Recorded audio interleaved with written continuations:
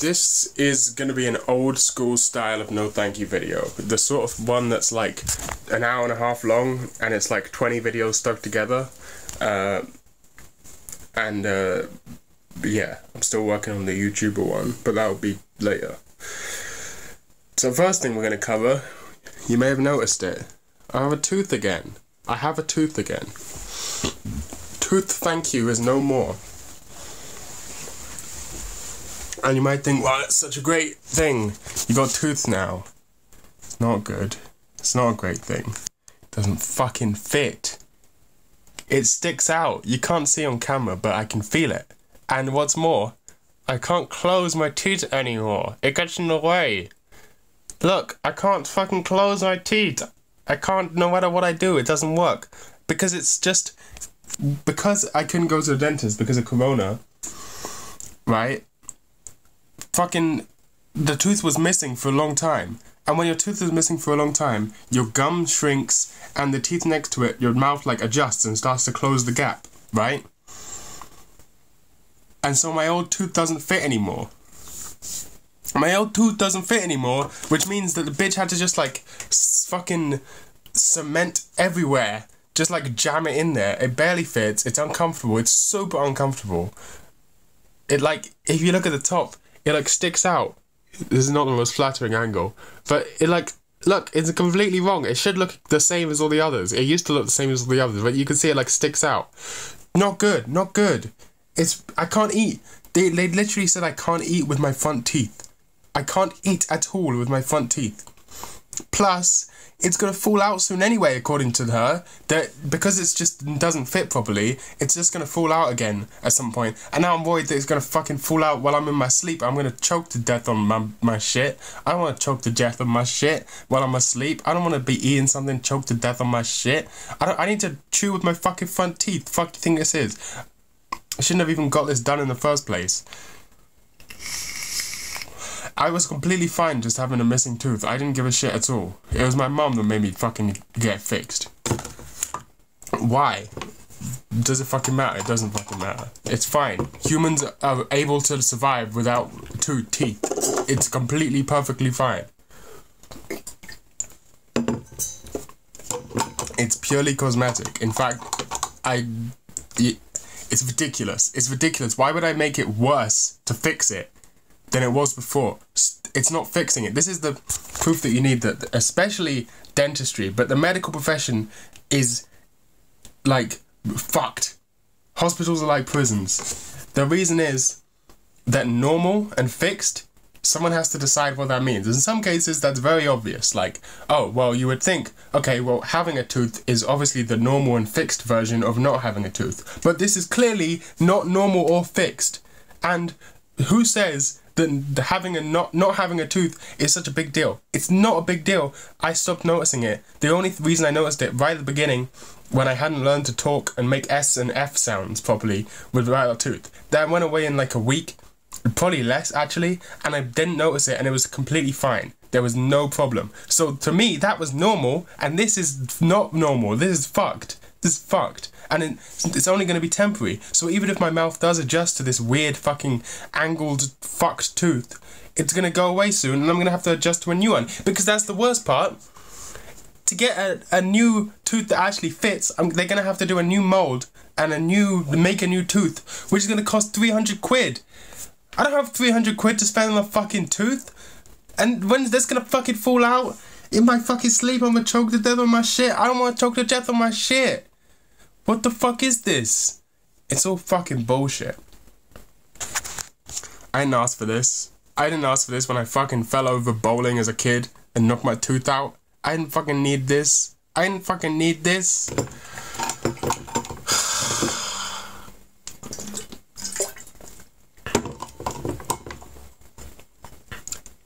It's not good. It's really not good. It's not nice. It doesn't feel nice. You could tell. I could tell they don't know what they're doing. Dentists don't know what they're doing. Don't trust doctors. Don't trust them. They're just health cops. Oh, they have some knowledge you don't know. The internet exists. Google it. If you want to know something about yourself, and don't trust a WebMD. Just go to like Google Scholar. and find it out for yourself. It's not fucking hard. Go to Sci-Hub. It's not hard. It's not hard. You have a I have a medical. That's what they do. You know, do you know what GPs do? I don't know if you guys even have GPs in other countries. General practitioner, you know, the type of person you go to. You're like, oh, I got something wrong with me. And then they refer you to another thing. They just Google your symptoms. It's literally true. Look it up. Don't even look it up. Look at what they do. They've done it in front of me before. They just Google your symptoms. There's no special skill or knowledge. Sometimes they're nice people. That's fine. But they don't have any magical ability. All of Western medicine depends on this like secularized dehumanization of the whole medical industry. The doctors, you know, from everything about the medical profession, from the way doctors dress, to the way the hospitals are structured, to the treatments you get, to how you get those treatments, everything about it is made to remove any personal element. Because it's seen as unprofessional or whatever, right? It's mostly to remove the fear of death, right? If you like, there is no room for a doctor to like be a human being. A doctor can't be a human being. A doctor has to be a machine, because if it's not a machine, then the whole system falls apart. Doctors have to be dehumanized, right? Wearing their fucking masks and their surgical visors so they don't even look like a people, with their fucking uniform lab coats. You know, in the UK no one wears lab coats. In the US all doctors wear lab coats. In the UK, in other countries, they don't wear lab coats.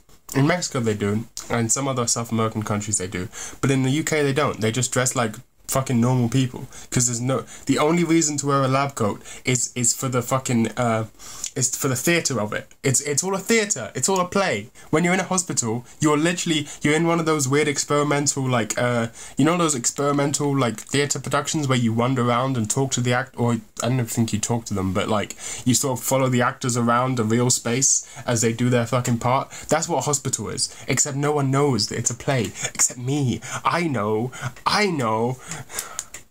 I've been cursed with knowledge.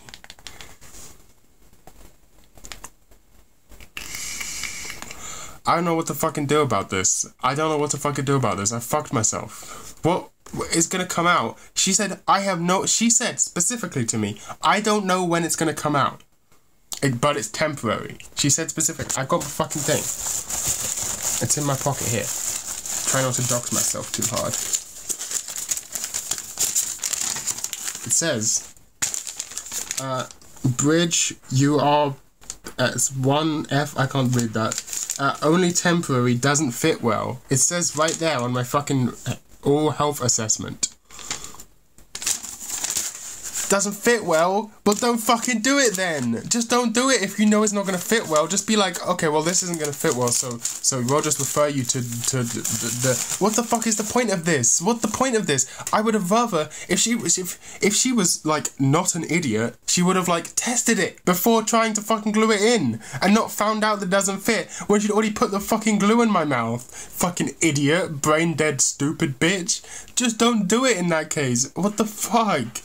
How can these people run our society? Oh, support the NHS. This isn't support the NHS. I have to pay for this shit. There's no fucking socialised healthcare here. I'm paying for it. It's subsidised, but it's not socialised, right? Support the fucking NHS, my fucking dick. My cock and fucking balls. I ain't supporting shit. Fuck the NHS. Fuck the NHS. Fuck TfL. TfL's Transport for London. They run the public transport. To Americans who have nothing, this is like fucking I don't know what it is. I'm just trying to think. This is like a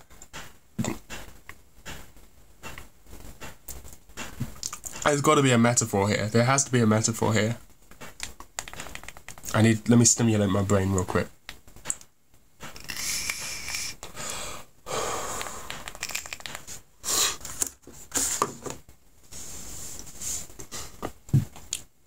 It's like a starving orphan in Africa looking at the life of a young kid in, like, I don't know, Compton, and thinking, wow, that looks like heaven. But then if you were actually, so yeah, compared to literally starving to death, it's probably better. But no one would voluntarily be in like that, in a situation like that, you know? That was not a very good metaphor, but I'm sure you understand what I mean. What you're coveting is like, that should be still not acceptable. Like, the NHS is great. It's great for what it is. Like a free at point of use healthcare service is beautiful. It's great. But it doesn't fucking work in the UK, mostly because the Tories keep defunding it, right? And because of various systematic problems with what healthcare even means in the West, right? Well, I say in the West, but it's the same in lots of other countries outside of the West, like Japan, for example. But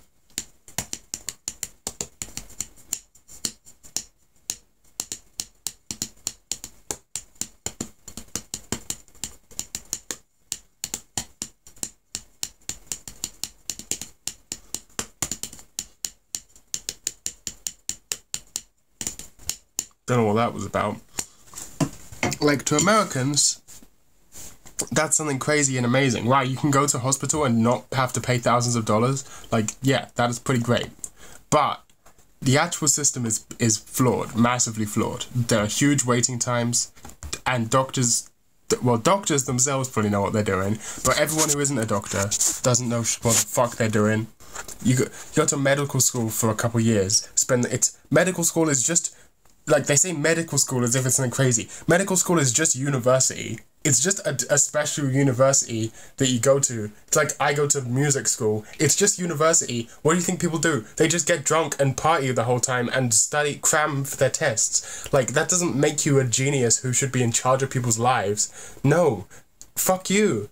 Do you know how many nurses don't, like, they think because of, it's all fucking rhizomatic, man. Like the fucking drugs, right? Drugs, right? And drugs will be another point in this video. Another video in this video will be about drugs. But foreshadowing. Epic foreshadowing. Like, do you know how many people die because nurses think they're pretending, like, for drug-seeking behavior and won't give them drugs? Happens all the fucking time.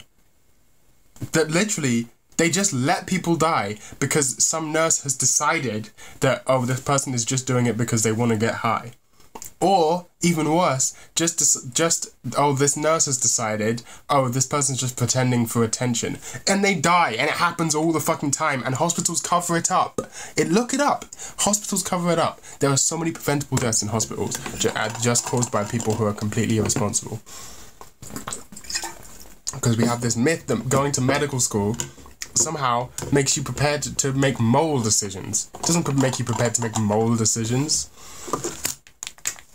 Going to medical school teaches you where the fucking femur is. It doesn't teach you how to be a decent human being. And who goes to medical school? Let's think about that. Who goes to medical school? What sort of person becomes a nurse? I'll tell you. Nurses are female cops. If you're a sociopathic male, you become a police officer. If you're a sociopathic woman, you become a nurse. It's a fucking domination over another person disguised as maternal instinct. That's what it is. It's the desire for domination. Same with women who are really upset. Actually, all genders. I know why I said women. Same with all people who are, this is just a theory I have, fucking Freudian shit, right? People who are obsessed with keeping small, cute animals, like little gerbils and mice, like small, not like a cat or a dog, but like the smaller ones, the ones, probably not rabbits either, because rabbits are pretty smart, but like basically anything sub-rabbit, right? But not bugs. Bugs is different. Small furry animals, yeah, shit like that. I think a big chunk of people who are really into that shit just wish to totally dominate another life form. That is the only reason they have it. It's like this delusion that it's somehow maternal care, but in actuality the deeper root is sociopathy and a desire to dominate something. Same thing with nurses, same thing with all this shit, right? Same thing with everything. It's so easy to conflate care with with domination, right? And I'm sure we can get into fetishes with regards to that as well. What the fuck was I talking about? I got a bit distracted talking about gerbils. Dentists are bad. Healthcare is bad. This tooth is bad. The public transport in London. I want to talk about that too.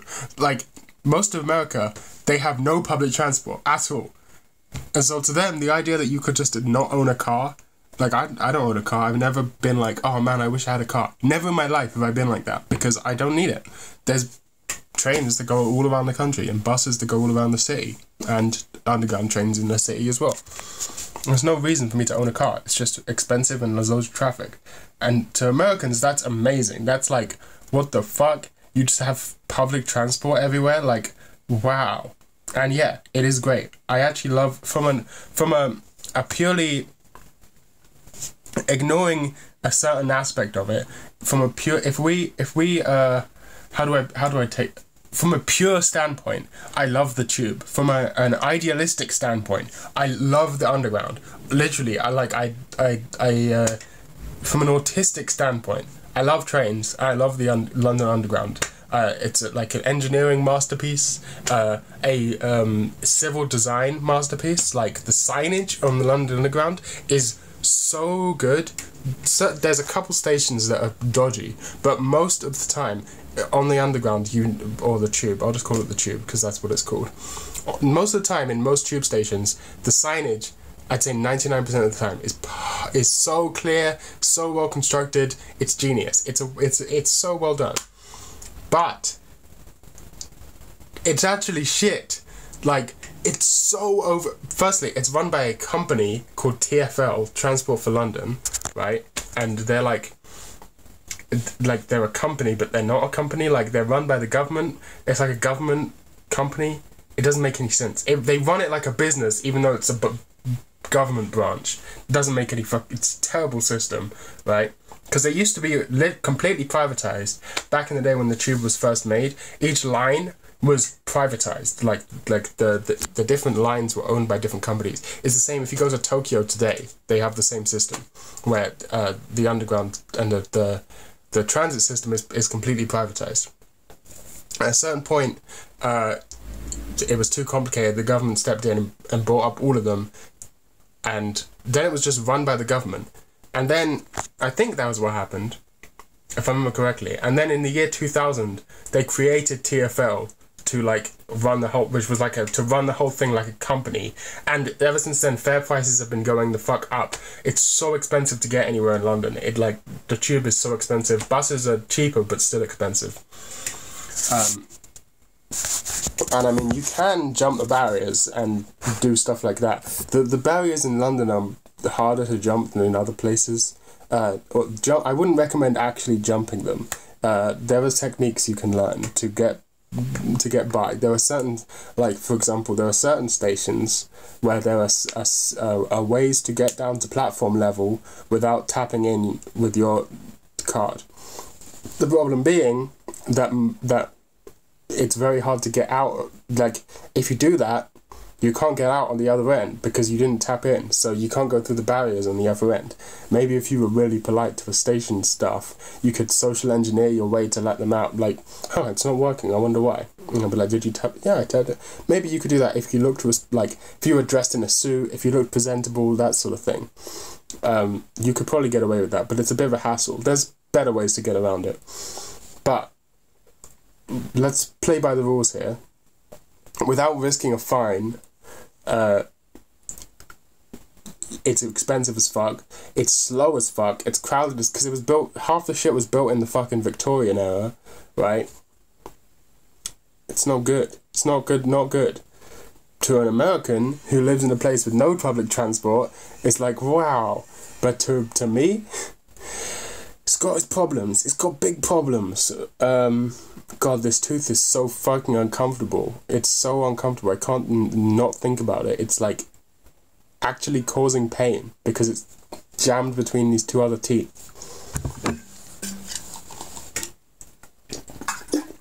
And to the dentist, right, who did this to me, I'm sure this is what's going on in her brain.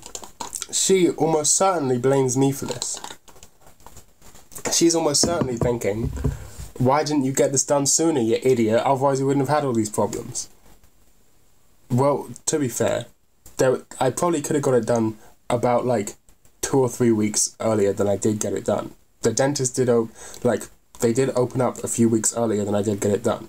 But what difference is that really going to make? And more importantly, even then, shouldn't you have checked before you tried to fucking jam it in? You should have. You should have checked. That's my counterpoint to my imaginary person I'm talking to.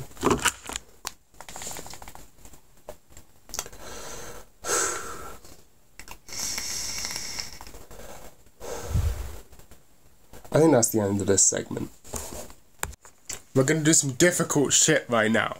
For me. We're gonna do difficult self-critique. Self-criticism, right? Very important. I always say how important it is, and yeah, I've been putting this off for probably years. And so it's time for me to actually fucking face the facts. Face the fucking problem that I've set up for myself here. Face my own internal problem and actually work through it. I'm at the stage where I can voice it in words. It's been coming for a while. It's been, now that I look back on it, I can see that I've been approaching this conclusion for a while. But it's now at the point where I can actually ask the question out loud and say, okay, I am now at the point where I understand the problem and how to solve it. Which is good. I am developing as a human being. And that is anime. What more clearly identifying as an otaku, being an otaku not just as something I do, but as an intrinsic part of my identity.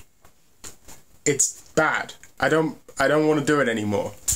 I think it's childish, and well, childish maybe is not the right word, but it's immature. It's not a good way. This fucking tooth is fucking up how I say S. Oh, it's giving me a lisp. It's giving me a lisp. Fucking tooth. It's not how I want to continue my life, right?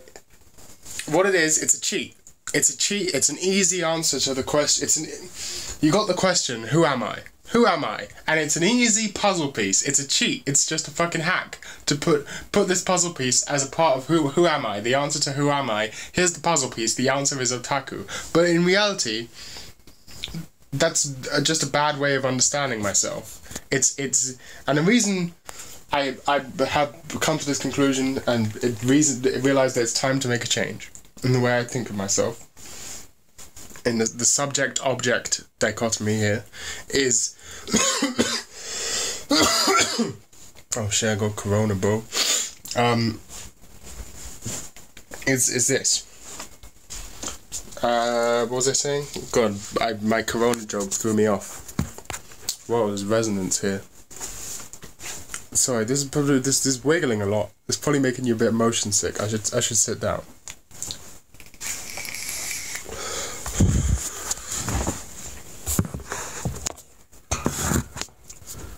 So, there was recently some bullshit, stupid shit. I'm not even gonna get into it here.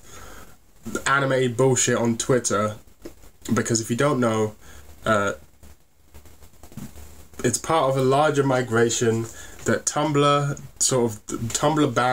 banned all porn, and the site basically died, and it's like essentially everyone from Tumblr has been slowly migrating to Twitter and making it fucking insufferable. I don't know why. I'm slowly weaning myself off of Twitter. That is another thing I'm doing, is I'm getting away from Twitter more and more, because I'm not good with that. It's too hyper socializing. I thought I could play the game well, and for a while I was playing the game well, but it depends on what the rules are changing, and I'm not ready to change. It's no longer a game I enjoy playing, so I'm slowly distancing myself from that sort of thing. But regardless, let's get back to the point here. There's what I believe to be a psyop, at least partly, about like anime characters and like age gaps in relationships, and it's basically like a strange pedophilia manhunt, witch hunt to people who don't exist. Like, you make up a type of person in your head and you declare them to be a pedophile despite them not existing. It's very strange. It's the sort of thing that can only happen on the internet. Pure ideology. Pure ideology. But the most recent thing that's happened is there's this character from an anime I don't even like. I watched the first episode. It was shit. It's boring. I don't care about it. Called Uzaki-chan, right? You've probably seen it. She has the Sugoi Dekai t-shirt. Big tits. And a bunch of people, presumably from their art styles, I will tell you what I mean.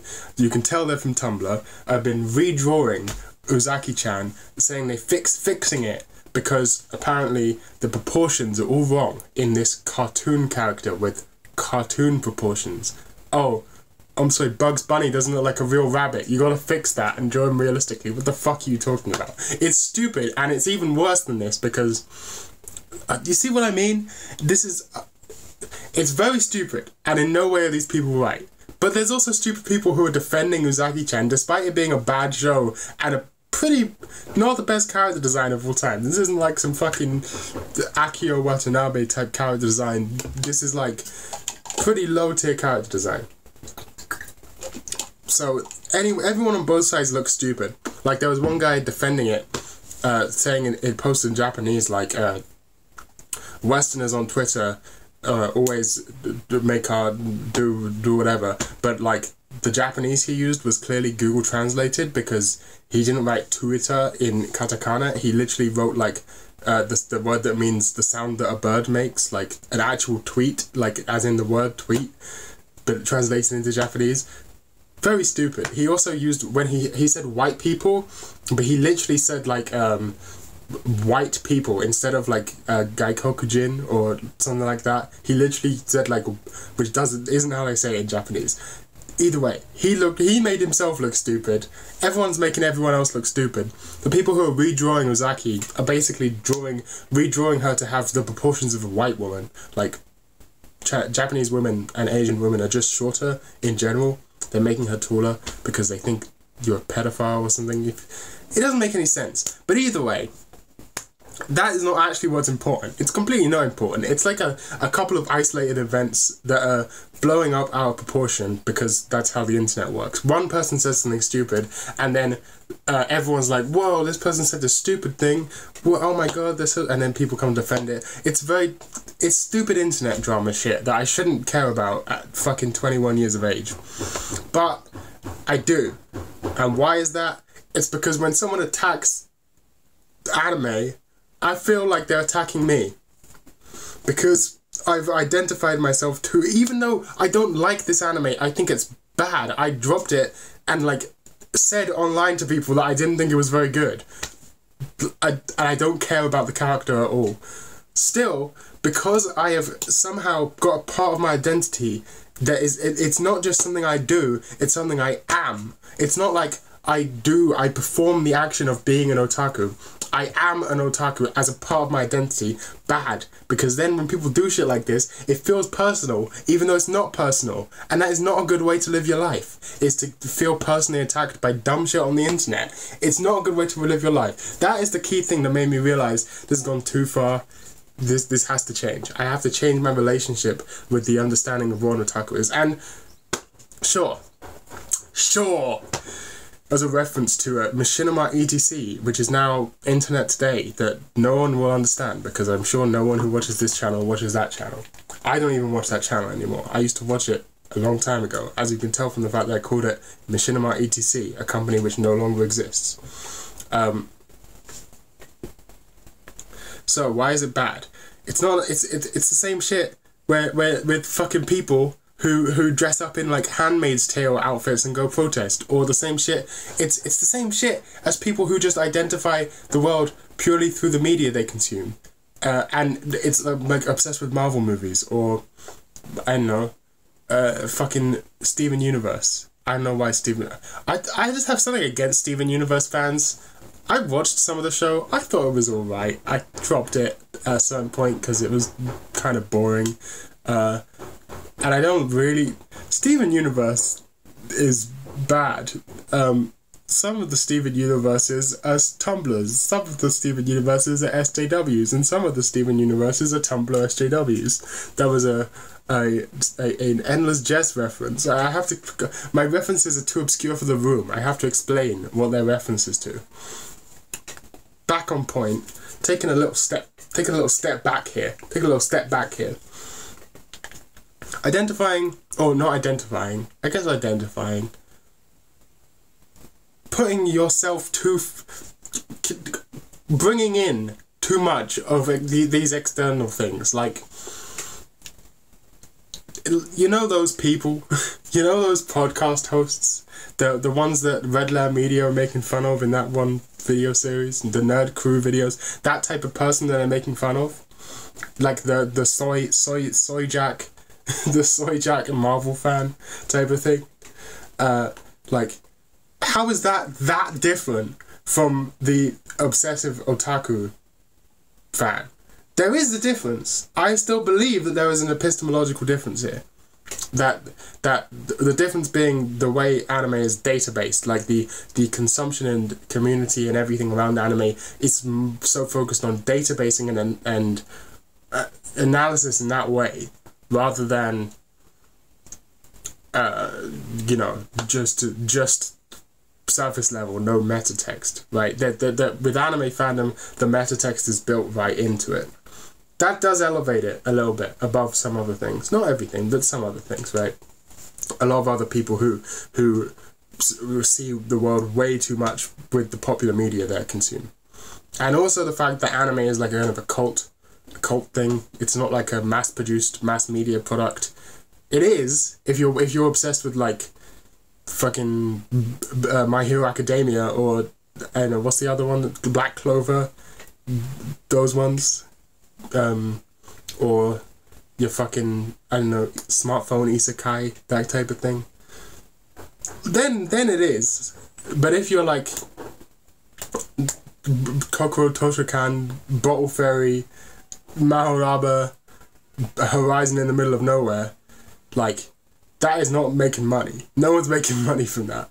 Well, maybe someone's making money. People are making money, but, like, that is not a mass-produced product. That is a fucking, like, purely there for a niche audience. It's, you know, I don't have to explain why anime is good. Anime is good. But it is related. It's not different enough to excuse me. It's not like, okay, but it's a little different, so, I mean, I basically can wash my hands of this out-damned spot, out. You know what I'm saying? Fucking, I can't wash my hands of this completely. Like, there is still responsibility there to be like, and, yes, it is different, and,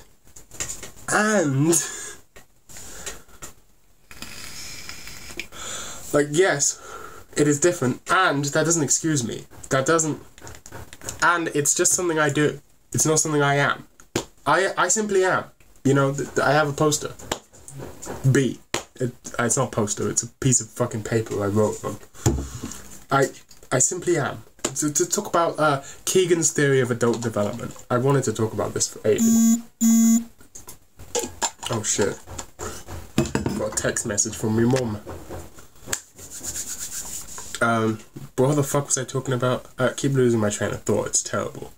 I want to develop towards a stage 5 personality. I want to be more fluid in my multiplicities, right? I want to be more fluid in my multiplicities, like that. As we all should be. And being obsessively into... into is fine. You can be into it as much as you want, but it's about the way you perceive it, whether you perceive it as the subject or as an object. And I'm perceiving it too much as the subject. I need to flip my view into something that I perform rather than something I am, because I am not that. I am just a little fucking creative nothing. I'm a fucking desiring machine, right? I'm nothing else. I have, it's an ideology. It's an ideology. Otaku is an ideology. Being an otaku is an ideology. And it's a spook. and all the other buzzwords. I can throw any fucking buzzwords at you right now. It's the society of the spectacle right here, mate. It's the society. It's fucking CIA propaganda.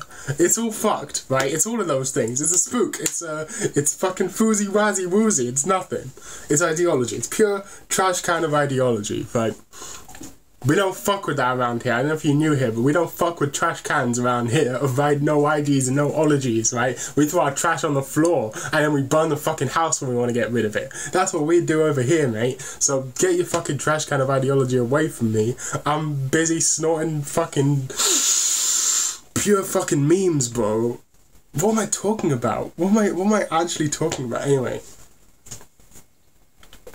That's what I'm saying. I need to flip it. And that's a process. It's not oh yeah, I just have to stop thinking about it. It's like I have to go through the process of slowly catching myself out, distancing. It's not distancing. It's not going to mean I'm less of an otaku.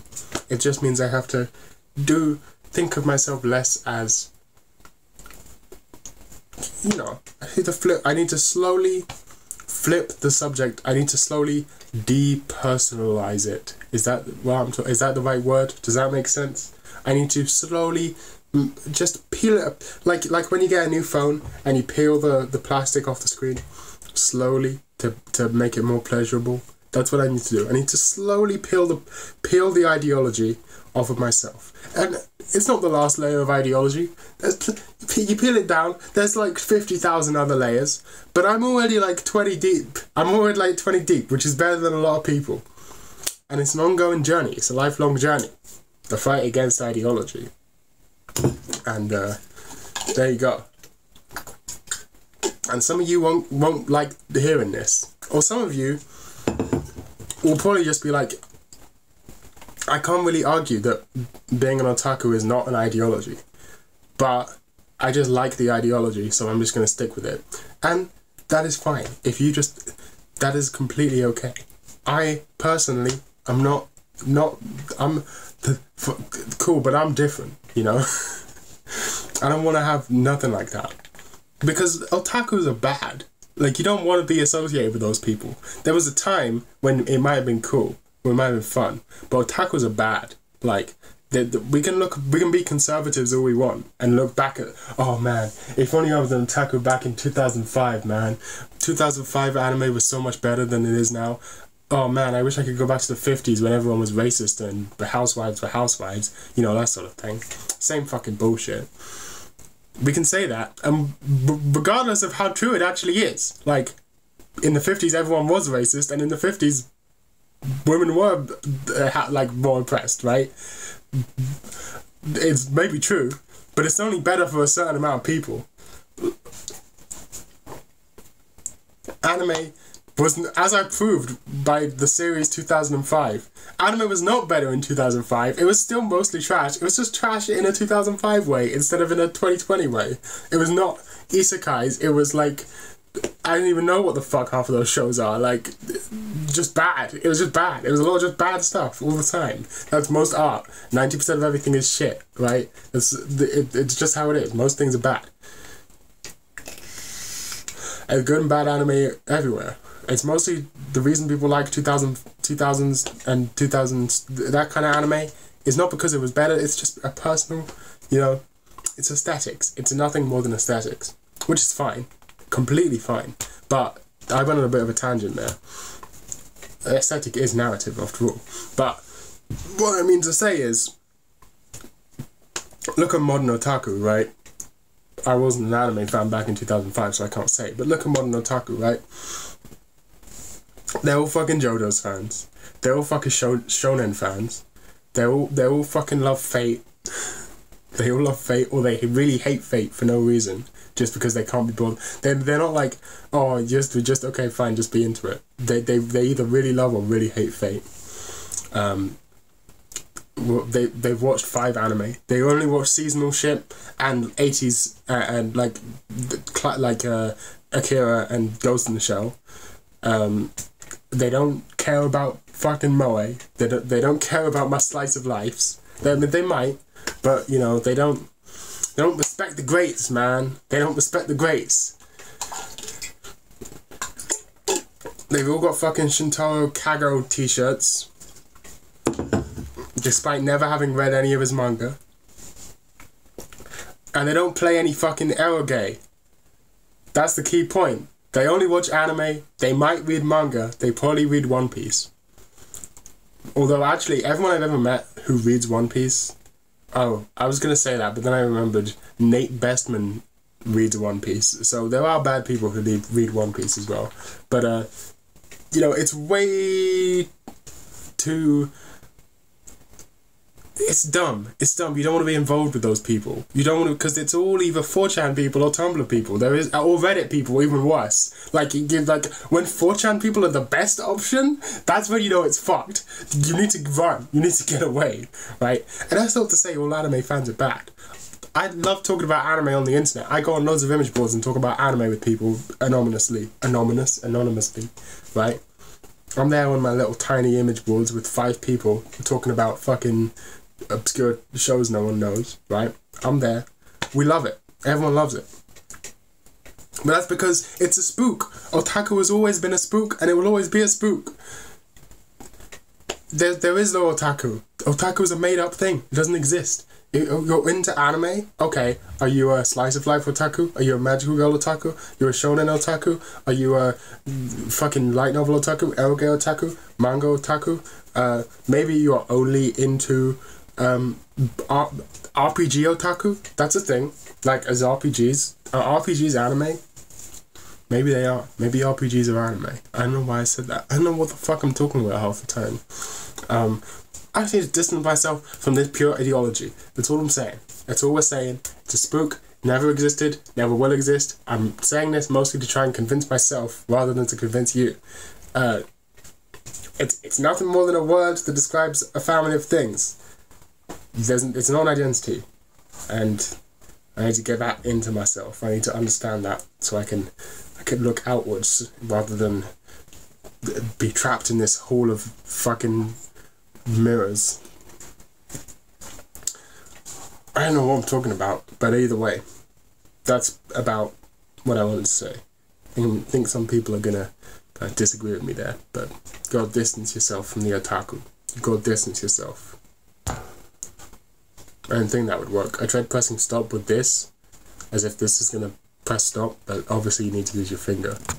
I was planning on finishing this video yesterday. It'd be done in a day, done and dusted, you know. But instead I got in a really long and involved Discord call with the crab stack motherfuckers, and I got very drunk and didn't end up finishing it. So we're doing all the rest of the video today. First, next, and also in the past, as you'll see. We're gonna go back to the past Samurai Jack, you know. First key point, this is a quick one, this is a quick point, this is the little, well, you know, not one of those 25, 30, 50, 60, 70, 80, 90, 21 minute rambles, it's a quick one. Internet musicians treat music like elementary school, we call it primary school. You know what, I will use UK phrasing, and if you don't understand what I'm talking about, you're just stupid. Internet musicians treat music like primary school children treat football.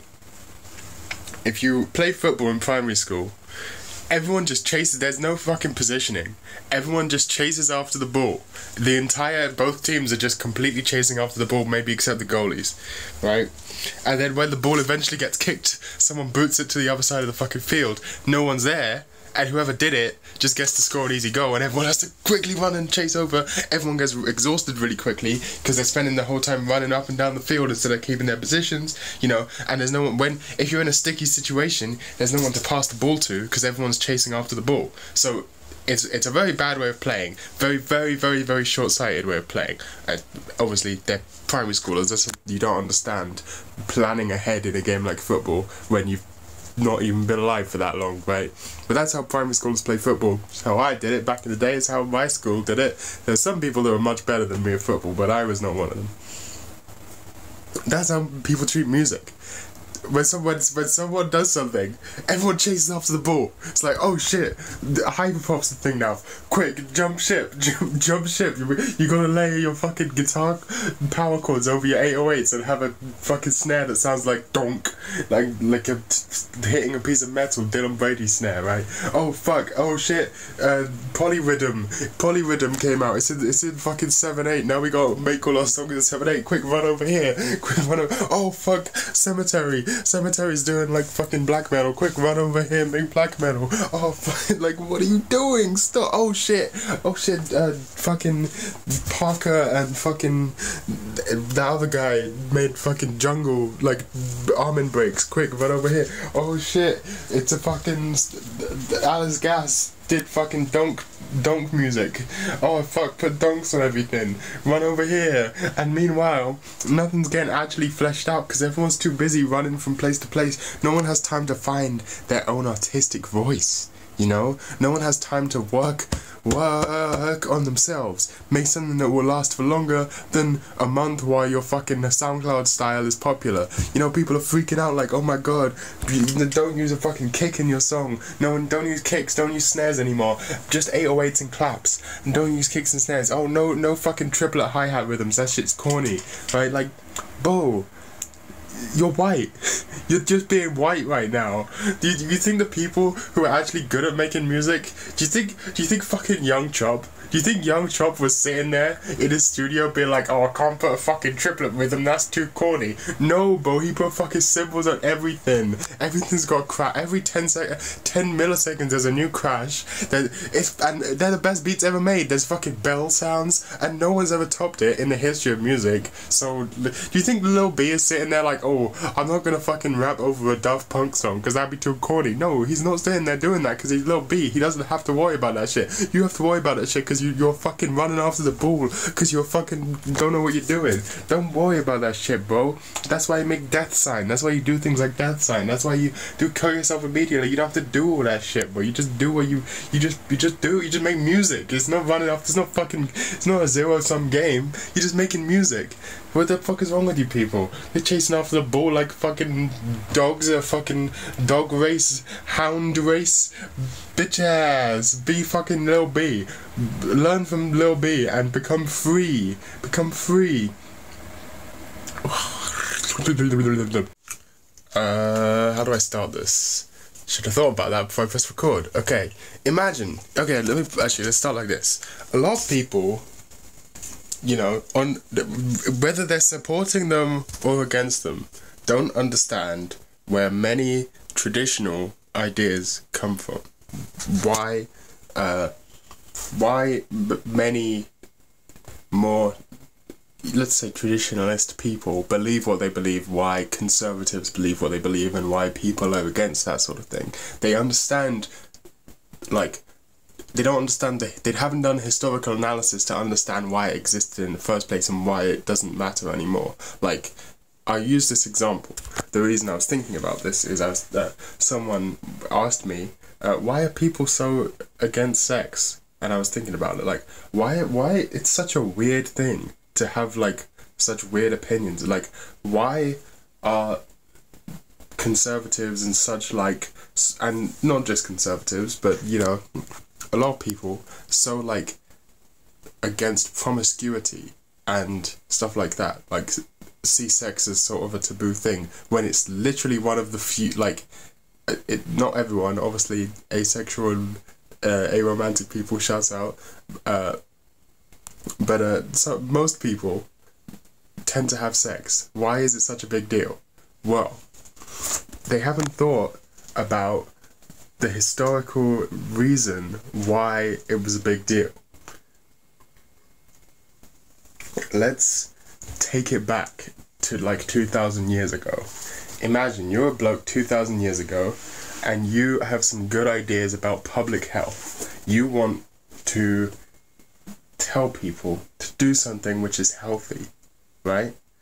If you're living today and you have some idea about public health, you'd probably go to the government. You'd probably be like, we need to put this policy in order, get it passed through government representatives, and then the government would institute this new law or policy or whatever or recommendation about public health, and there you go. But 2,000 years ago, firstly, things were very, very different. You have to remember, the concept of countries didn't exist. That's a pretty recent thing. And like governments having massive power over the people they governed, like police forces didn't come around until the Industrial Revolution. The police didn't exist. People were like, oh my god, people were such savages in the past. They hanged people for such like small petty crimes, because almost no one got caught. The reason they hanged people for such petty crimes is because like criminal law, there was no police force going around monitoring people. The government wasn't everywhere. There wasn't modern transportation. You wanted to get somewhere, you had to ride a fucking horse and spend multiple days to get there. Governments in fucking, talk about England because that's what I know about, governments in fucking London, right, or Windsor, right? Actually, no, Windsor wouldn't have been for a while, so it would have been probably London. What are you supposed to fucking do? Oh no, hello, someone's stolen me sheep. You know, they're not gonna say that becomes a civil problem rather than a criminal problem. Very few criminals got caught. Didn't have forensics and shit like that. If you commit a crime, there's no fucking CCTV. That's why they hanged people. It was a deterrent. They caught like 1% of criminals, and they punished those criminals as severely as possible because they only caught a few of them. And it's still the case today. People don't know this because the government doesn't want you to know, because it would be bad if people knew stuff like this. But for example, in America, if you commit if you murder someone in America, there's a 40% chance you get away with it. 40% in modern day America. Crazy. No one, people think like we're safe. It's just a theatre. It's just a theatre. Anyway, so 2,000 years ago, you're not going to go to your fucking government, because firstly, you live in a city-state, so who are you going to actually, like, there's barely any people you can tell, plus, who's going to fucking listen to you? There's no way to enforce it.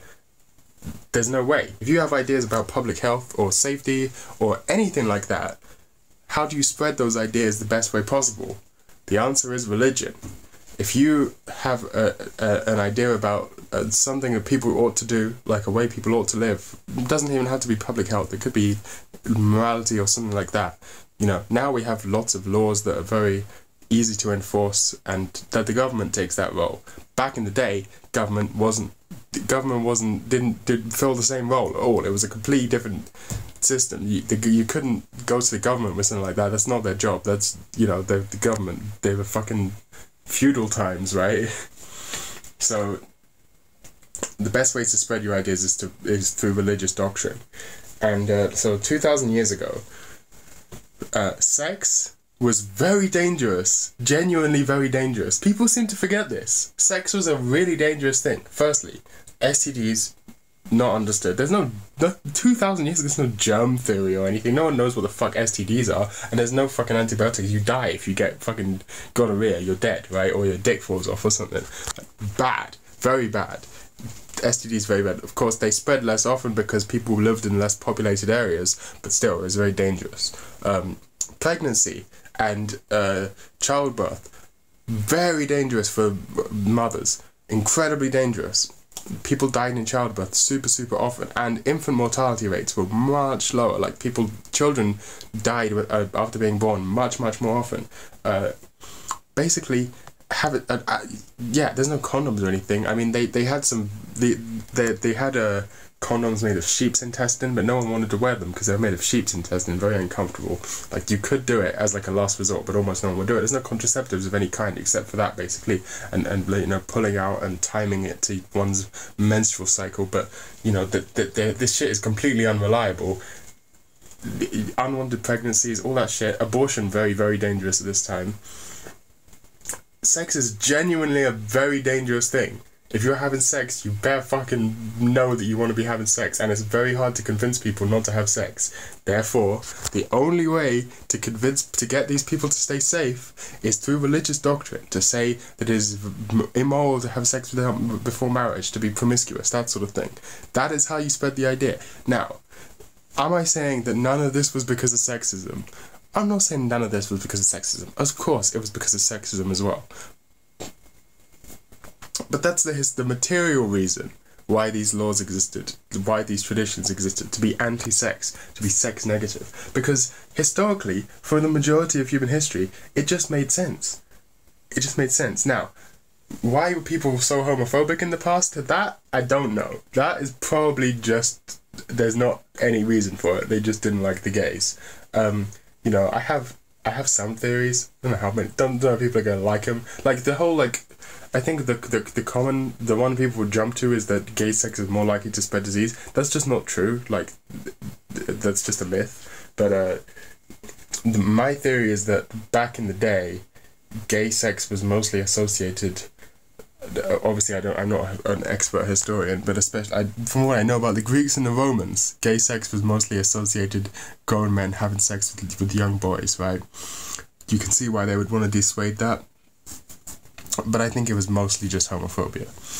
Either way, we have these material conditions, but then all of this shit happens thousands of years later. We get the Industrial Revolution, we have proper contraception, we have proper abortion, we have, you know,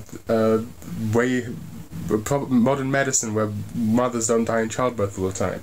We have way less infant mortality rates where children don't die as often. Like, there's no reason to have the same view anymore. So opinions change, right? But they didn't. It's not like oh, this is just a savage culture that they just believed it because they were stupid and savage. No, they had their reasons to do it. Like, they weren't different from us. They just lived at a different time. That's just how things are. You know, almost everything you can think of has a similar basis. That at one point, if it was a tradition, at one point it was probably really useful. There's probably a reason people did it. Nowadays, probably not so useful. Not always. Sometimes traditions can be useful. I don't know of any, but I'm sure they exist. Like, I know one. This is one I like to do. This is my autism, right? You know, like monks do like chanting stuff. Like my favorite one is Nam-myoho Renge Kyo, Nam-myoho Renge Kyo. It's from it's Shinto, like Buddhism, Japanese Buddhism. Nam-myoho Renge Kyo. To chant them. It's like a prayer or a chant. I really like that. Oh my god, what the fuck? A little bit of paper fell on my toe. There was a spider. Yeah, I love saying that. I have a theory that like religious chants came from autistic monks who were using them as stems. Like in Christianity, the Greek Orthodox, they have prayer beads, and same in Buddhism. Some places they have prayer beads. Where you like fiddle with these beads. They have the same thing in Catholicism, some places, like rosary prayer beads. It's like, clearly this is an autistic person who needs to stim, right? Shouts out my religious motherfuckers. Shouts out my autistic monks, bro. Like, think about it. Who's more likely to become a monk than an autistic person? Someone who can hyper-focus and learn all the intricate theology and shit. That's fucking what autistic people used to do back in the day. Shouts the fuck out, man. Who's gonna fucking spend all their time learning to all the intricacies of how to brew beer and make wine and shit? Because that's what monks used to do, right? Who's gonna spend the time to do that? You know, if you're not born into it, if it's something you have to become a monk, right? Who's going to spend the time to do that? It's autistic people. Monks are autistic people. I'm telling you, monks are autistic people, and that's why they have all these chants and little fiddly things. They're all stims, because monks are autistic as fuck. Why didn't they talk to each other? Why did monks take vows of silence? Because they don't need it, because they're autistic. It's great. I love monks. There you go. Don't know what that was all about, but that was my thing about explaining why sexism exists.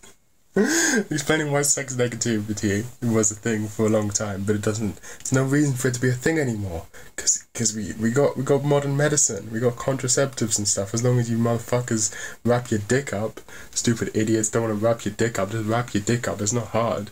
So this next clip is from like a week ago-ish. It's kind of long. But there you go, it's from like a week ago. Just know that this is past no thank you. This is just me setting it up that it's past no thank you. Something is wrong. It's hard to put into words.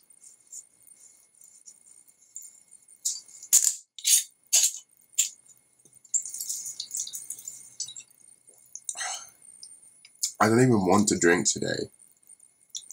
I drank too much yesterday, and the day before that, and the day before that.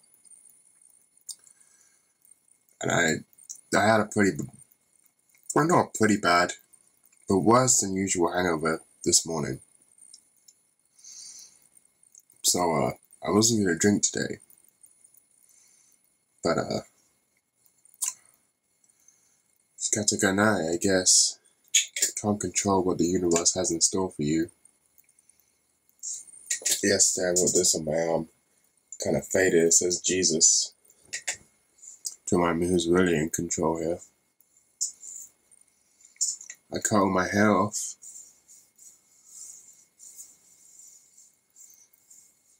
Recently my hair falls out in clumps. My hair's been falling out for a while now. Stress, but also genetics. My dad went bald when he was pretty young. I'm probably also going to go bald young. It's a shame, because my hair is one of my best traits.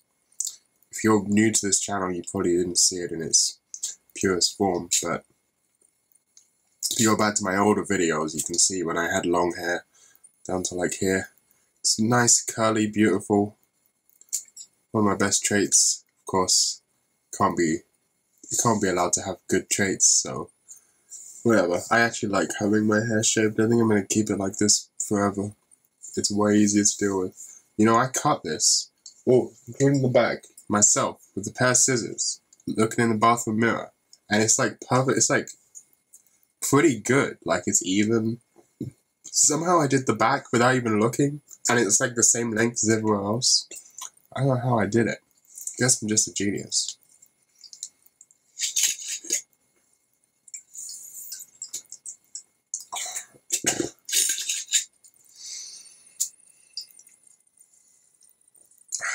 Remember to drink water. Very important.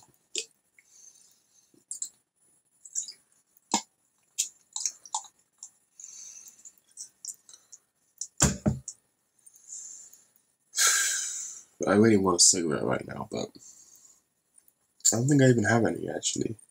Let me check.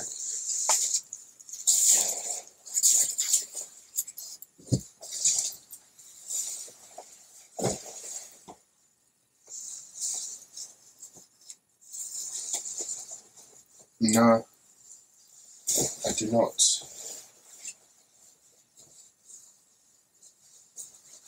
Oh, I do. Oh wow, I have a whole pack. What is this? Reds? Camels. Interesting. Well, it doesn't matter, because I can't smoke them indoors and I'm not going outside.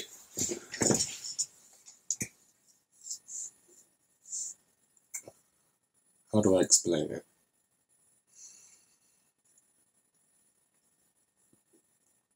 I can't focus. My brain's all foggy. My brain's all foggy.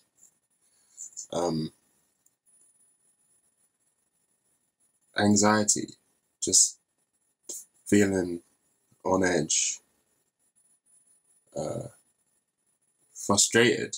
Just frustration, but for no reason. Sometimes it happens, I don't know why. And I just have to try and find out what the cause is. So, I ate some food, because I can't really tell when I'm hungry. I just have to kind of guess. So if I feel bad, it's like, perhaps I'm just hungry, so I have to go eat. So I made some eggs, just now. But I've been eating eggs every day recently. And I think I'm kind of bored of eggs. So I tried to switch it up a little bit. But this happened. I eat a lot of eggs for breakfast. Normally. But I used to have actually, my egg journey has been a long and complex one.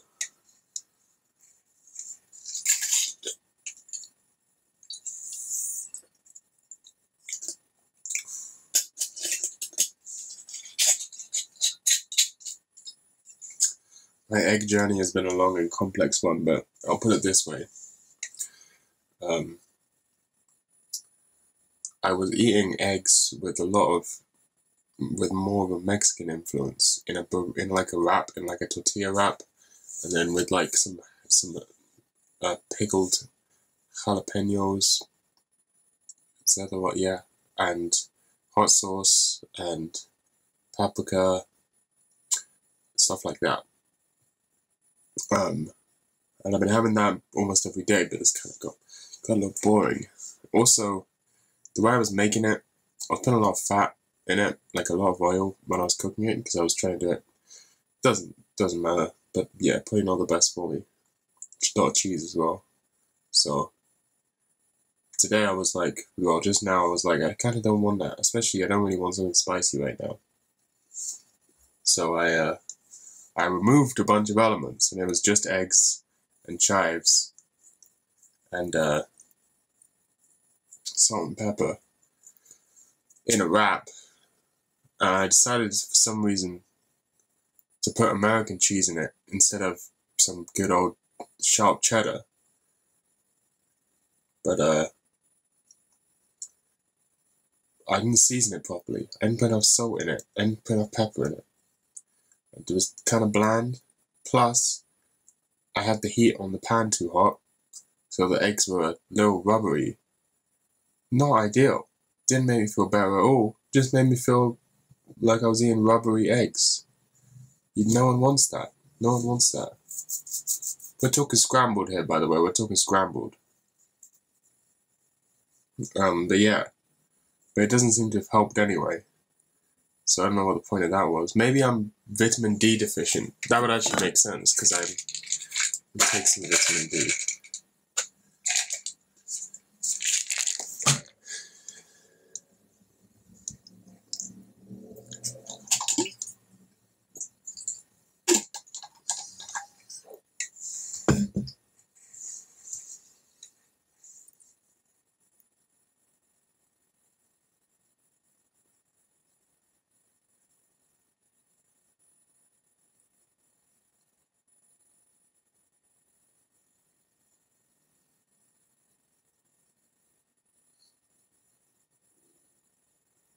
Something weird about that pill.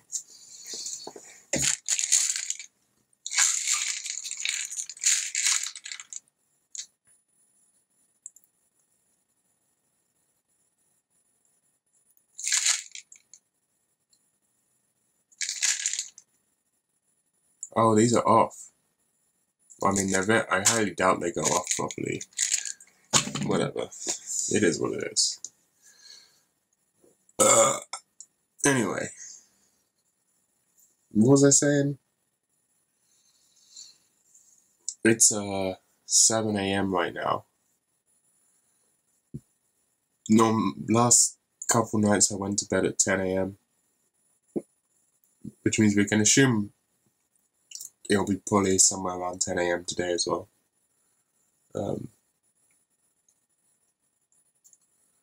It's hard to say, really. Why not? Anything will happen.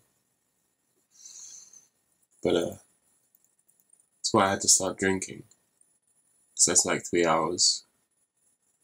And right now I could pretty much I could just grin and bear it through this weird feeling. But when the lights go off and I'm laying down trying to sleep, I know it's going to be torture if I'm sober. So I don't have to get smashed, but I have to get drunk enough that I can't focus on my own thoughts enough for them to bother me while I'm trying to fall asleep. The alternative would be to take a sleeping pill to knock me out quickly. I don't have any sleeping pills at the moment. So, alcohol it is. Or, yeah, I don't think other drugs do the same thing. Anyway. But yeah, I've been sleeping at like 10 a.m., waking up at like 6 p.m., 7 p.m., 6:30 p.m. But it's still breakfast.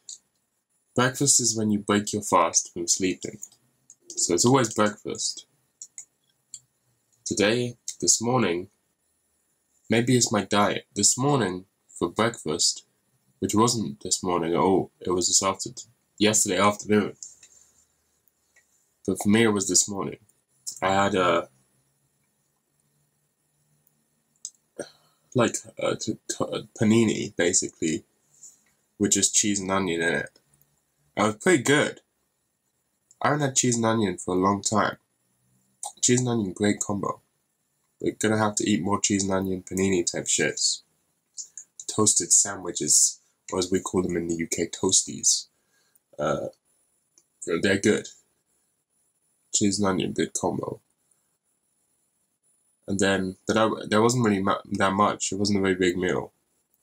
But then for the next meal, I also didn't have very much. So maybe I was just hungry, but this hasn't fixed anything. Maybe my diet's fucked. Maybe that's why. But I don't know what to eat that's better. I mean, actually, that's not true. I've been eating a lot of fried food lately. I could definitely cut down on the fried food. I think that's what I need to do. Maybe that will help me out here. It's these ones. It's these stomach bacteria. They're in control, man.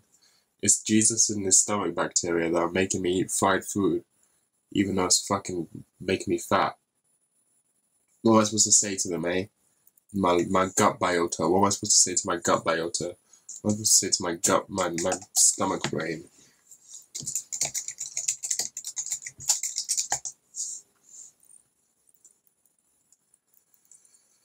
I've been playing a lot of visual novels lately.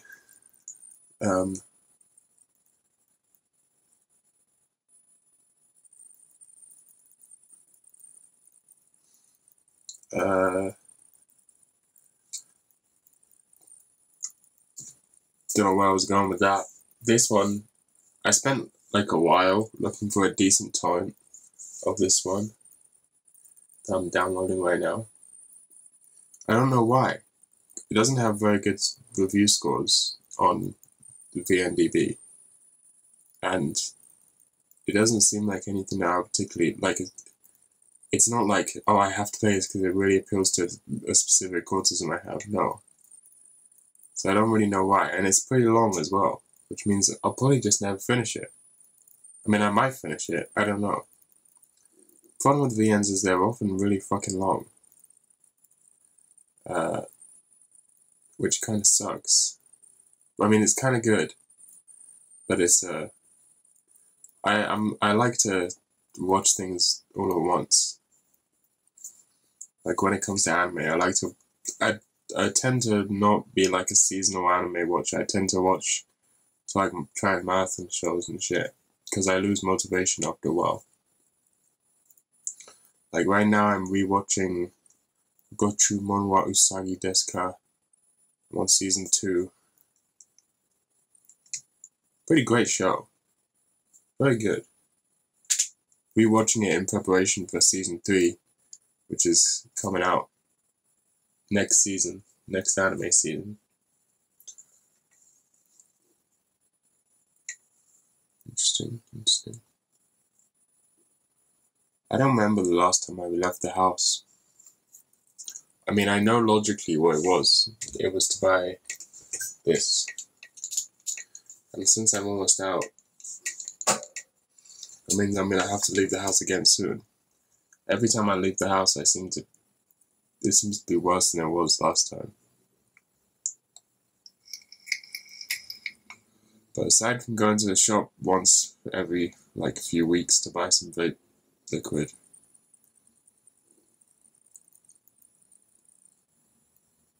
it's been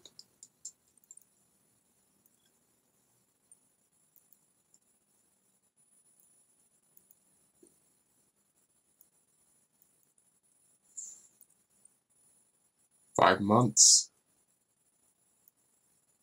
maybe 5.5.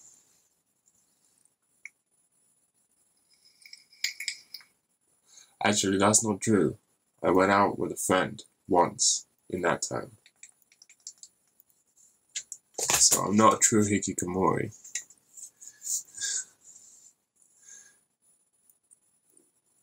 Maybe it's just cabin fever from being locked up in this fucking room for so long. Maybe that's the emotion I'm feeling.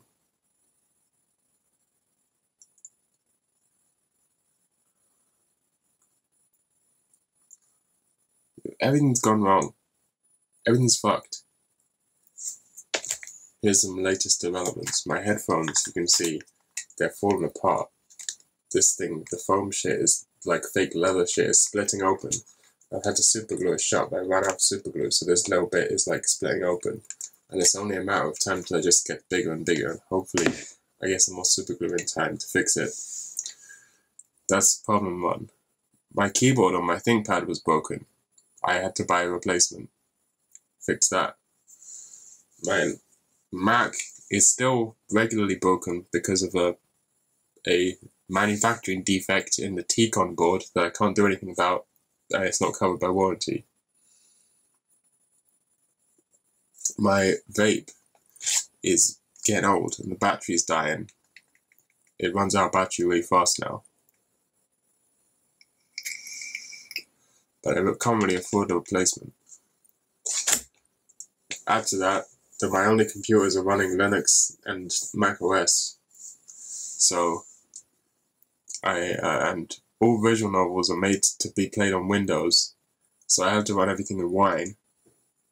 But like half the visual novels don't work in Wine. Like I wanted to play Dracu Riot, that doesn't work in Wine. I wanted to play fucking another thing by the same guys. I think they called it Yuzusoft. None of that shit works. I wanted to play what was it called?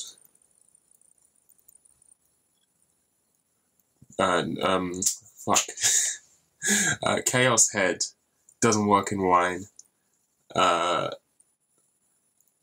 I tried to set up, the other time I tried to set up a virtual machine, but I fucked it up.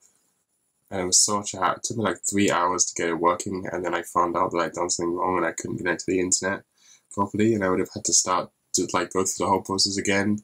And at that point, I'd gone through the whole process again like 5 times, and I just fucking gave up, uninstalled everything, killed myself, and then it was reborn as this current no thank you that you're seeing right now.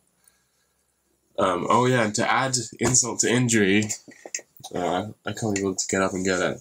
My audio interface, which is the thing that I use to connect this to my computer, I fucking accidentally knocked it off my desk, and the USB connector broke, so I can't even record bass anymore.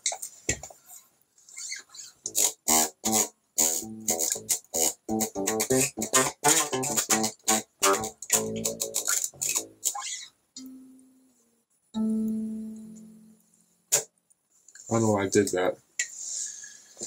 Bass is a really fun instrument.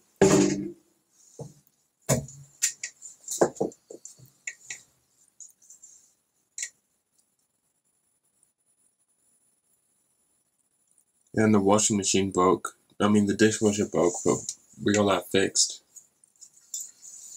Plus, it's like a heat wave in the UK right now. And people in other countries make fun of the UK because they don't understand what the word heat wave means. A heat wave is just, it literally just means like a period of time where the heat is like significantly above normal for an extended period of time. And that's different for every country. A heat wave in India is different from a heat wave in Iceland. It's still a heat wave because the infrastructure is built for the standard temperature. For example, all the houses in London, especially houses like the one I live in, like Edwardian, I believe, they're built with like loads of insulation, double glazing on all the windows, no shade, no natural ventilation, no aircon. No one has aircon in the UK. So the temperature that might be not even really a big deal for someone in another country, it's a big deal. It's not that bad though. It's been worse. Like a couple of years ago, it was way hotter. I have a fan. Right? It's fine. I have my window open. It's not ideal, but I survive. Hopefully.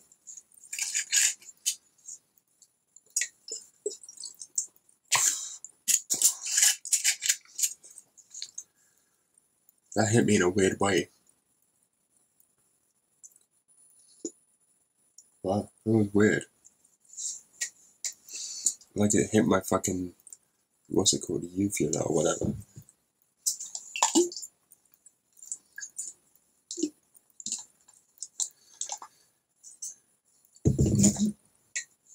I'm not just drinking straight vodka to seem cool on camera, by the way. I used to drink beer all the time, but then at some point it hit me how many calories are in beer. And basically I was like, I've been putting on weight for a long time, slowly, but at a certain point it became something I couldn't ignore. I was like, okay, like this is something I now have to actually worry about, especially as I'm getting older.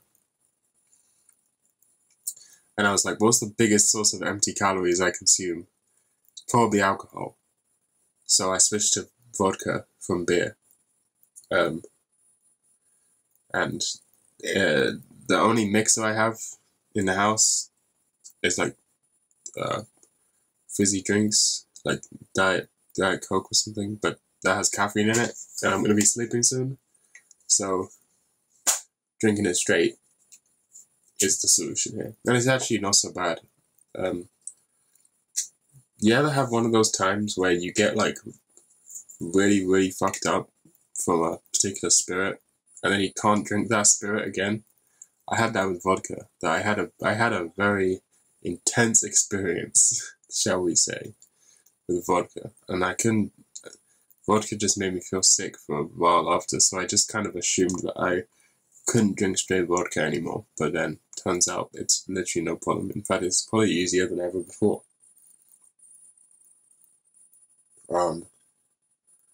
Not that it really matters, but vodka is probably, out of all the, I mean, aside from whiskey, like some nice scotch or something, I don't really like cognac. I don't really like gin. I actually hate gin. I can't stand gin. What other spirits are there? I'm sure there's others, but I don't remember them. It goes nice top quality whiskey, Islay scotch, then vodka. Because vodka, it just tastes of alcohol and nothing else. And it's cheap as shit. And there's no difference between, like, this Smirnoff. Smirnoff is not good. In fact, yeah, you just don't want Smirnoff, really. There's not really any reason to buy Smirnoff. But it is what it is. It doesn't matter. And apparently, vodka, because it doesn't have many impurities, it gives you way less of a hangover than other alcohols. Like, I heard through the grapevine that red wine is the worst. Like, red wine has loads of chemicals in it that give you a really bad hangover the next day. And vodka is the best. It has the least of those chemicals. I don't know if that's bullshit or not, but in my experience, it seems to be pretty accurate, because whenever I get fucked up on red wine, the next day I'm dying. Although red wine is quite nice to drink.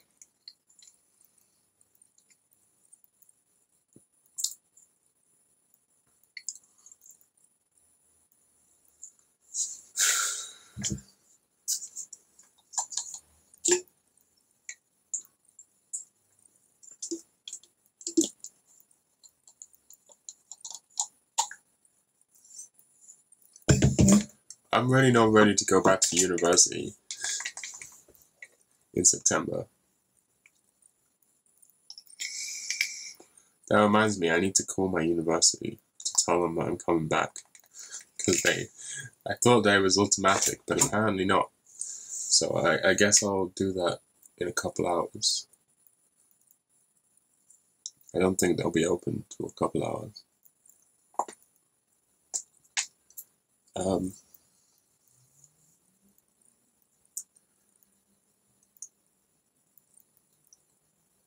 But yeah, I'm not ready for that. I don't know how I'm going to deal with suddenly being on a regular sleep schedule, plus having to be around other people and go outside every day and maintain a basic hygiene standard. Well, not every day. I honestly have no idea what the fuck I'm gonna do. I guess I'll just have to gambarimasu. I don't know, man. I don't know, man.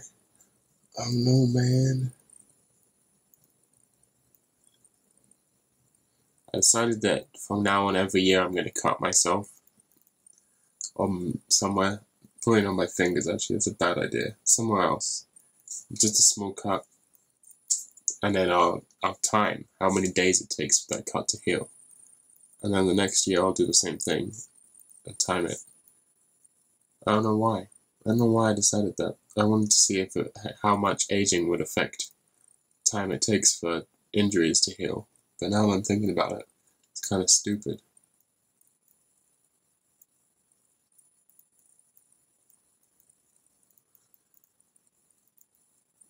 I don't think I ate a single vegetable today.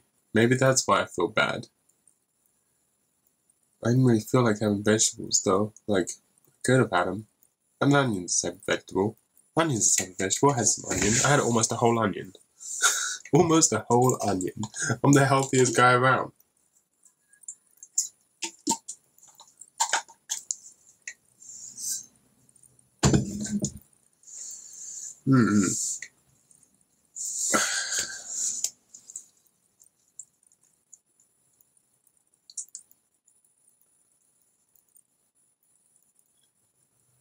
It's not comfortable. I can't get comfy. I need more alcohol. I'm drinking quite slowly, but I don't want to get too drunk. I just want to get drunk enough to not have to be... I just want to shift the direction. I just want to shift the direction. That's all I care about, is shifting the direction. Strange things are happening inside my body. I wish I had a heads-up display.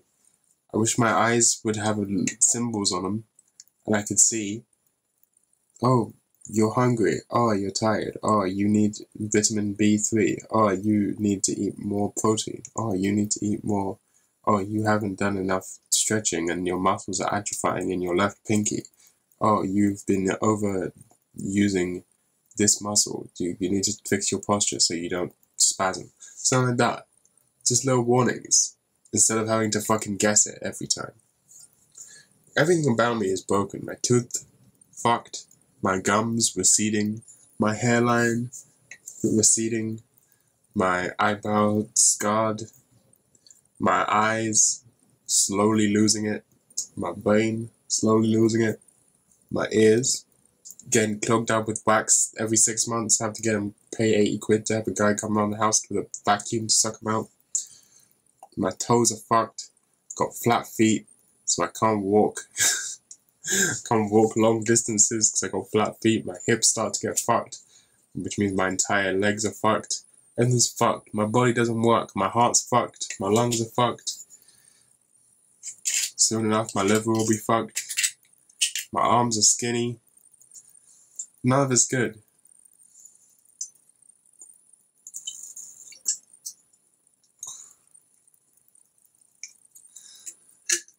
Every time I try and work out, no matter how casually I try and do it, no matter how intense I try and do it, no matter what tactic I take, I give up every time. I can't motivate myself to work out. It's just got no entertainment value. I don't know how anyone else does it. I guess people just value different things. Can't even focus on reading. I like reading. Everything is nonsense to me. It's all just fucking information flying at me from all angles. Maybe that's fun. Maybe I need to take a... I don't know, man. It's all very strange. A while ago I was having crazy manic episodes and swinging between mania and depression like crazy. Now it seems like there's no mania.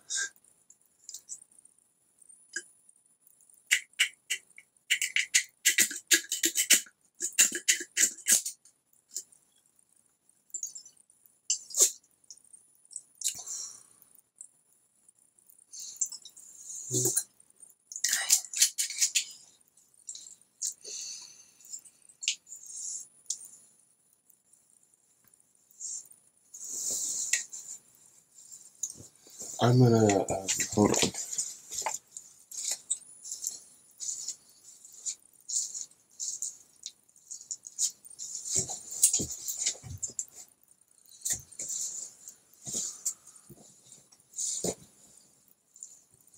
That'll do. Yeah, that'll do. In case it gets really hot during the daytime while I'm asleep, I'm grabbing a sheet because the duvet might be too much. Don't know yet. I haven't gotten to that point yet. Guess we'll find out. How's my download going? I suddenly got worried today. I realized I'd never use a VPN while I'm touring stuff. But apparently, ISPs in the UK don't really care about that so much compared to America. 27 minutes ETA. Interesting.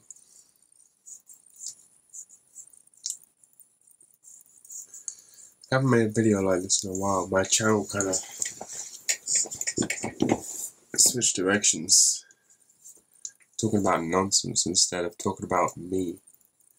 As we all know, I'm the real important thing here. I'm the through line. That's me. Through line. What do you think about this framing? I'm pretty good, you know. I'm pretty good at what I do. I'm good at making music. I'm good at making music, videos. I'm good at making videos. That's what really matters in this life. No, it's not. No one else cares about that. I want to go hunt a fucking wild boar. I don't want to be stuck in my room. I do want to be stuck in my room. I want to be stuck in a world where I want to live in a society. I want to roam the fucking Mongolian steppe. Actually, I say that, but I actually probably don't. It seems like a lot of effort. And I bet there's a lot of social games you gotta play when you live in like a small community, like a tribe. You gotta be very careful with what you say around that sort of thing, right? Like if I went into the street right now and just like, I don't know, went into the street, took my shirt off and showered, fuck John Cena, and started, I don't know, banging something against the sidewalk, making lots of noise, fuck John Cena. People would probably look at me weird and then go on about their day because London, and crazy shit happens in London all the time. They go around dressed in a fucking, I don't know, bunny outfit, like a bunny girl. Like a bunny girl. No one would even question it. Whereas if I was like a tribal society, everyone would know me. You don't even have the freedom to do that. You don't have the option to do that. So maybe there are some advantages to living in cities. Then again, there's loads of disadvantages as well. Maybe the only solution is human extinction. Maybe. Who's to say, really? Who's to say except me, because I know, and I'm right. Don't talk enough about here on this channel about human extinction. The Human Extinction Project. That's what I'm going to call myself. Benjamin's Dragon Millionaire.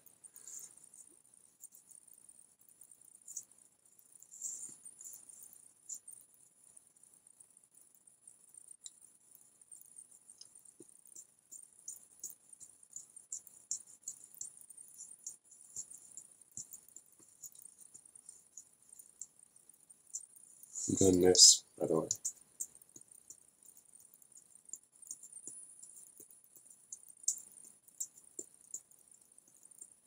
It's a good one.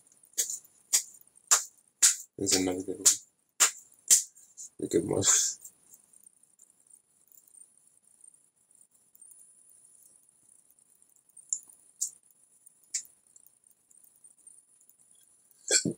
I don't even know what I'm doing. I'm just improvising that. I don't know why I felt the need to improvise that. The other two, this I do all the time, and this I used to do all the time when I was a kid.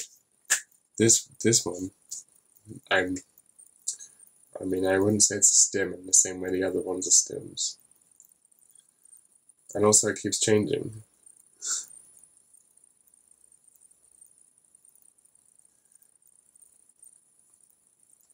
I don't know what I'm doing.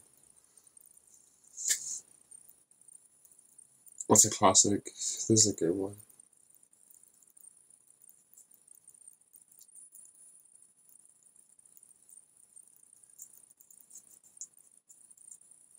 I suck at going this way. I'm way better at going this way. This one. Something like that. I don't know what this video even is anymore, man.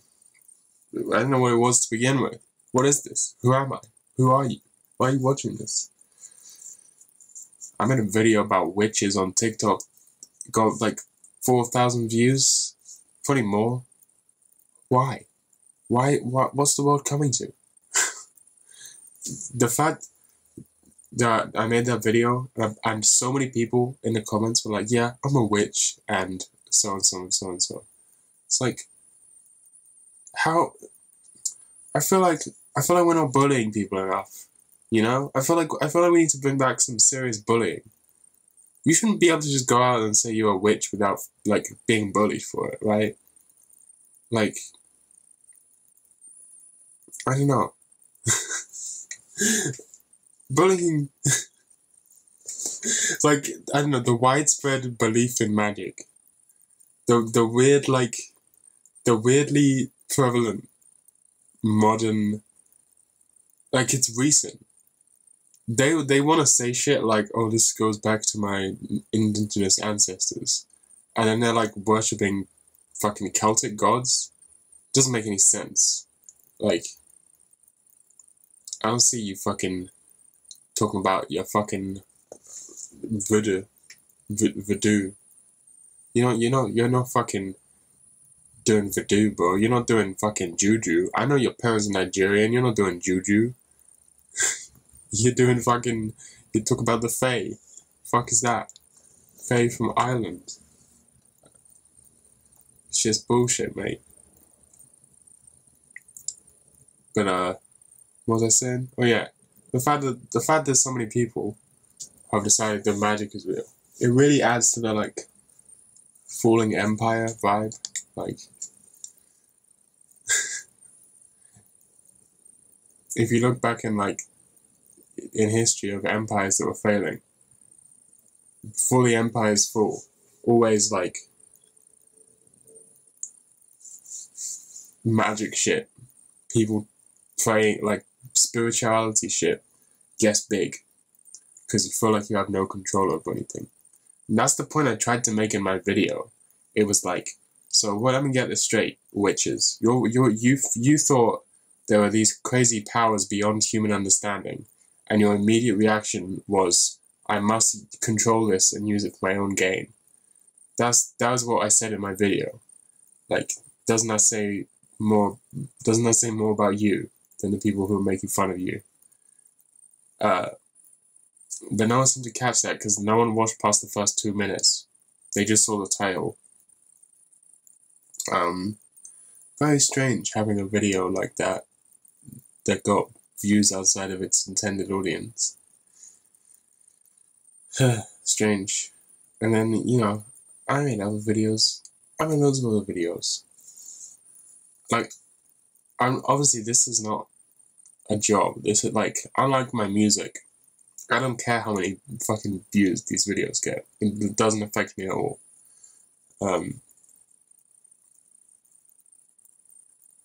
So like, it's not like so imagine it was a song, right? At this point I've come to terms with it. I don't care anymore. But for a while there when I was making music, it was like, man, I spent fucking 4 months making this album, and I spent 2 hours making this song, and the song has so many more plays in the album. What the fuck? I hate myself. Why do I even try? Whereas now I see that's obviously just part of the fucking game. That's just how it works.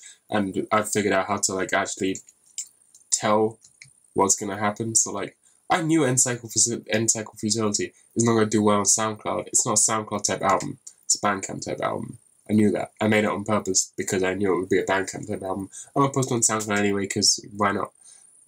But I knew it wasn't gonna do well. I knew if I made a song and I titled it the fact that I have autism makes me superior to you. That's the equivalent of making a YouTube video called "You Won't Believe What Happens Next." These two epic people tried doing, yeah, you know, it's like a clickbait title. Put meme thumbnail, anime girl in it. Works every time. Is it like, I understand that now. I didn't understand it back then. But with YouTube, it's like I don't care.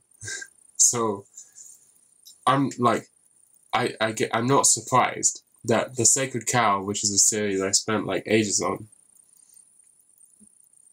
is like way less popular than a random rant about TikTok witches.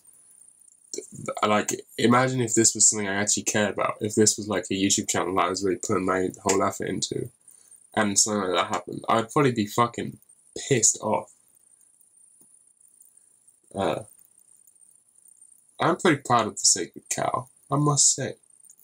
This is the first video since then that's been like not talking about another topic.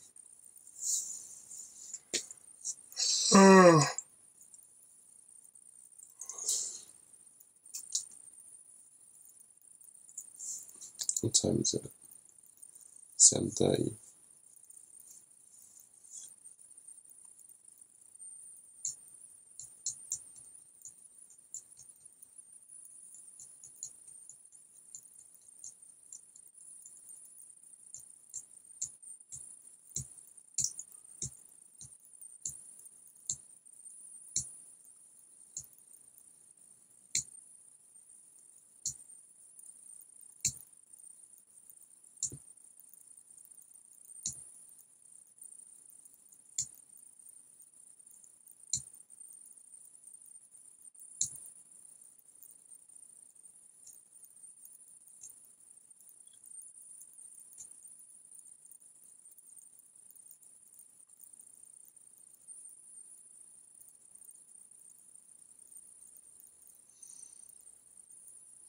I used to have on my phone many years ago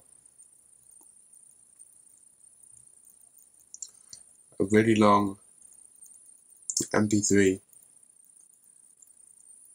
of Star Trek The Next Generation bridge ambience. I used to play it through headphones when I went out, so I wouldn't get freaked out. It's really nice. Star Trek Next Generation. It's a great TV show with great sound design. Great sound design. I played Sayano Uta recently. That had some great sound design as well. Not amazing. For a visual novel, for the ones I played, most of them don't use sound to like the full. It's almost all text and some minor visuals, and most of them don't really care about sound. It's just like some BGM and a couple of sound effects. But Sayano Uta felt like more of a Gesamtkunstwerk in that there was attention paid to every aspect. It was also a much tighter script than any other visual novel I've ever played. But it was very Ubujigen, and that has its own problems. But it was also very Lovecraft, which is kind of sick. You all know about Sayano Uta. I don't need to sit here and explain the appeal of Sayano Uta to you. You all know.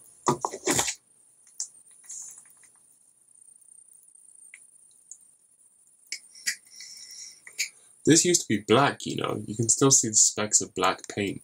Black paint. That was a Death Grips reference. But over the years, it has turned silver.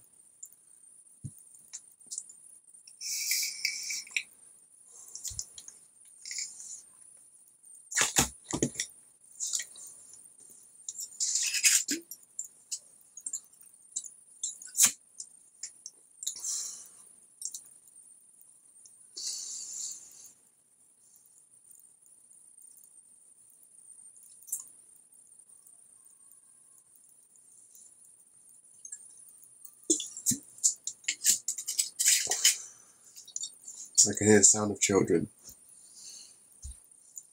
which means it's time for me to go. The fuck up.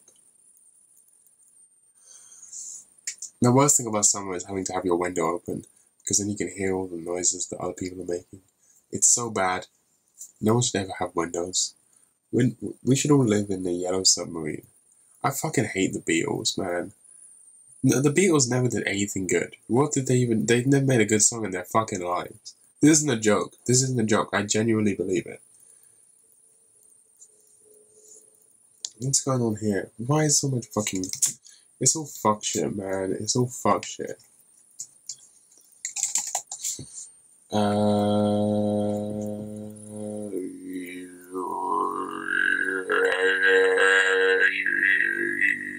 I stopped practicing throat singing at some point. I was getting kind of good at it, but I stopped. Nah, I don't have it anymore. What time is it? 7:41? Almost 8 o'clock. Are seriously children crying already? Really? Really? Why do they do this to me? Why do they do this to me? They follow me around. It's my least favorite sound in the world. I hate children crying. I can't fucking stand it. I want to fucking... This is I don't know what this means. Like Bart Simpson. Like Homer and Bart from The Simpsons. What's going on with this fucking video, bro? This is fucking nonsense. The goal of the hikikomori... Oh, good morning, by the way. I just woke up, which means I have an epic fucking deep voice. And also I just took a bunch of caffeine, so hopefully kicks in. I get cool deep voice and plenty of energy. I feel very strange. Since yesterday, some hour yesterday, I started feeling really strange. I don't know if I'm sick or if I just flipped the switch from mania to depression, but I don't know what is going on. I don't know what is this feeling. I don't understand. But I have this cool voice because I just woke up. I get it. Well, my voice is 1 octave deeper. I could do lines from Emperor Palpatine and shit. Anyway, the goal of the hikikomori is to radically forget that you exist. To radically forget that you have a body. It's beautiful. If you can manage it, it's amazing. And at this point, you know, in the past, I've always had to preface this with by the way, I'm not sure I really count as a hikikomori because I still go to university and blah blah blah. But at this point, it has been, I actually tried to work it out yesterday, over 7 months since I went outside except to buy cigarettes or to do something I had to do, like to go to the dentist and get my tooth fixed or to go to the doctor's one time. Every other time has been to, not cigarettes, to buy vape and alcohol from the shop. That's the only place I've been. And even if we look at the hikikomori from media, like NHK, he goes to the kombini from time to time. I think that counts as still being a hikikomori. So this is I know some people have it worse, and you know, trying to fucking play the fucking... like it's a fucking competition who can stay in their room the most and piss in the more bottles than the next person and shit, who can hide the shit drawer from their mum for as long as possible. Nonsense. But in the past I've always had to be oh, I know I'm not a true hikikomori, I'm just hiki adjacent, but now I feel pretty confident in saying yes, I am a hikikomori. At least at the moment I am, and for the foreseeable future I will be, because uni is starting next year and I'm doing online classes only. So there you go. That wasn't a weird tangent, that was just annoying. Anyway, the point of the hikikomori lifestyle, it's a subculture, right? It's the end of subculture. That's my theory. Oh god, do you remember World as a Fuck? Do you remember World as a Fuck? I made 2 episodes. The first episode's really good. The second episode isn't quite as good. And the first episode isn't even that good. It's just well edited. One day I'll continue that series, but the next episode was going to be about how, because you know the last episode was Cyberpunk is dead. Or Punk is dead, it was never alive, right? It was about how cyberpunk is shit and punk is shit. the next episode was going to be, the next movement is the anti-movement, about how hikikomori is the ultimate conclusion in like capitalist realism of all youth subculture and that sort of thing. How it's sort of the, if hippies are the thesis and punk was the antithesis, then hikikomoris is the synthesis, right? You know, the hippies had this like dropout kind of mindset, life sucks, drop out type of mindset, right?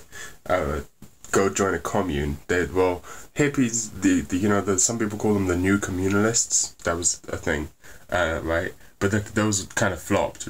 Communes, they didn't work very well. They often turned into cults, and we all know the history of the hippie movement. Well, I don't know if we all do, but there you go. And you know, punk was the opposite of that. So hippies was the new communalists, all about a communal lifestyle, and punks was the exact opposite at first. Now it's complicated because punk has meant a bunch of different things over the years. Like the attitude of punks in the 70s, in like you know, Sex Pistols era, Ramones era, like early like the first few years, like I'm talking the first 3 years in Britain only. Actually in America too, I guess you can count like Iggy Pop and stuff, and the Ramones, and the early Dead Kennedys. That was one thing, almost distinct from what it evolved to be by the time you get to like Minor Threat, Black Flag type of situation. Like the early punks were literally a response to the failures of the hippie movement. That they didn't do like, they purposefully like, for example, didn't do like LSD and stuff. Even though they had access to it, they purposefully avoided it because they saw it as hippie shit. They purposely did mostly speed, amphetamines, and sniffing glue, because they saw that as hippie shit. They purposely like framed their lifestyle around a radical nihilist individualism, which failed because you can't really have a mass movement based on nihilist individualism. It flops, and so as it did, especially when it becomes corporatized and, you know, everyone's signed to a major label. So eventually you had bands like The Clash had more political lyrics. I mean, there was always political lyrics, but it was more like a in a nihilist, in like an anarcho-nihilist. My ears are really pinned back. I never noticed that. Like, my ears don't stick. You could even look. I have no ears.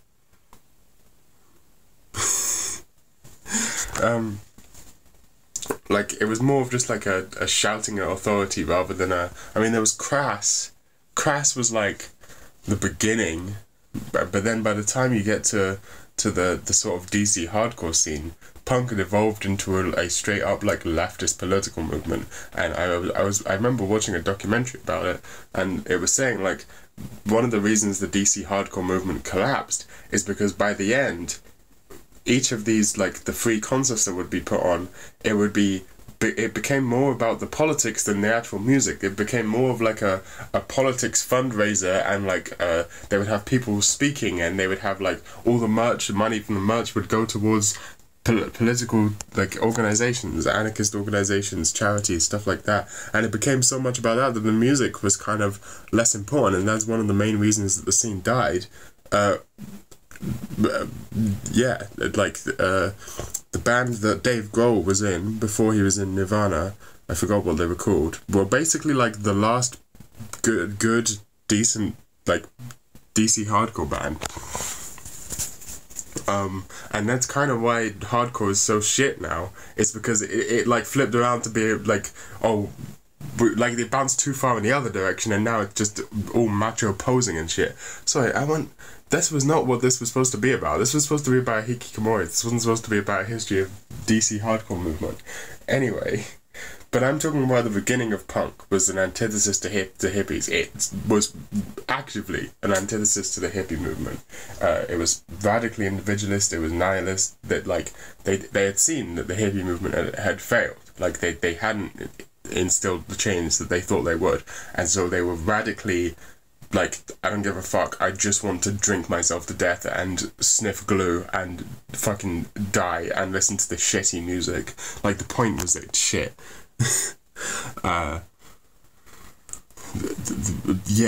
Yeah, right.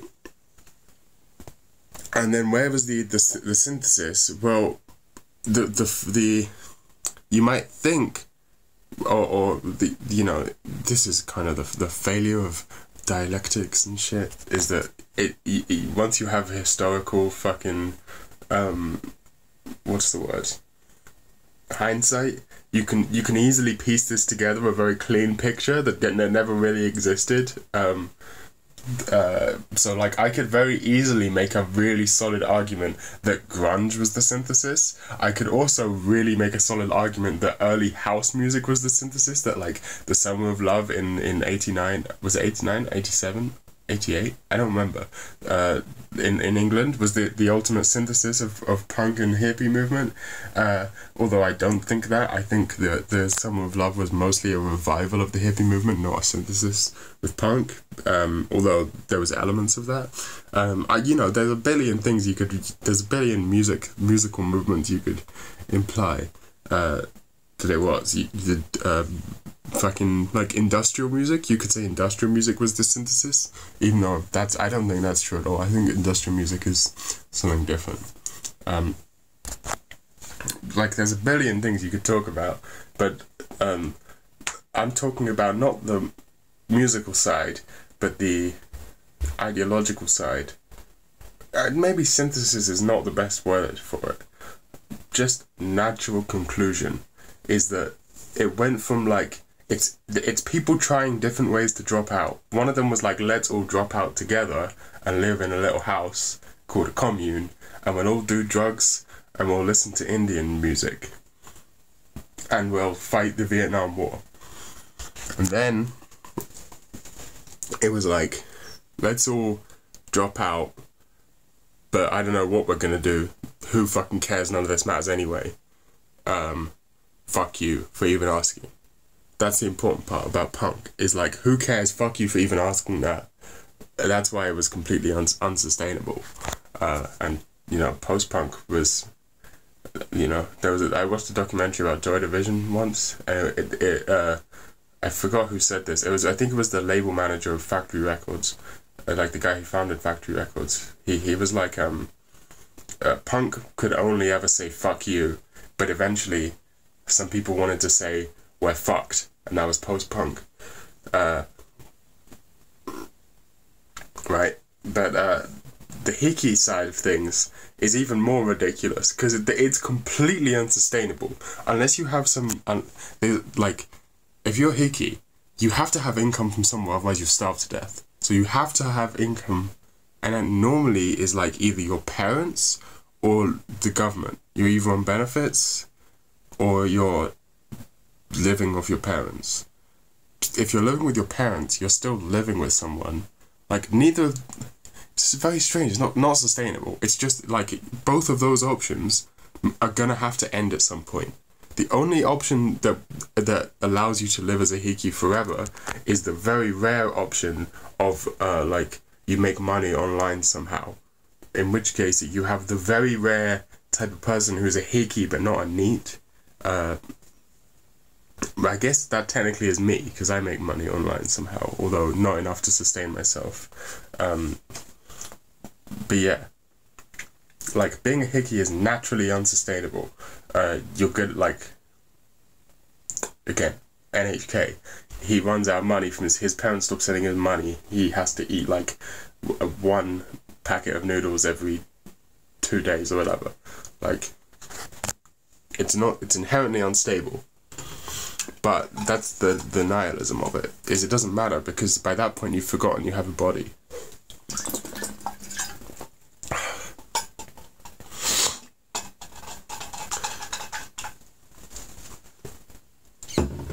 That's the point, is to attempt to transcend through forgetfulness, through isolation, that you don't have to face the reality that you exist, but by simply avoiding the other, you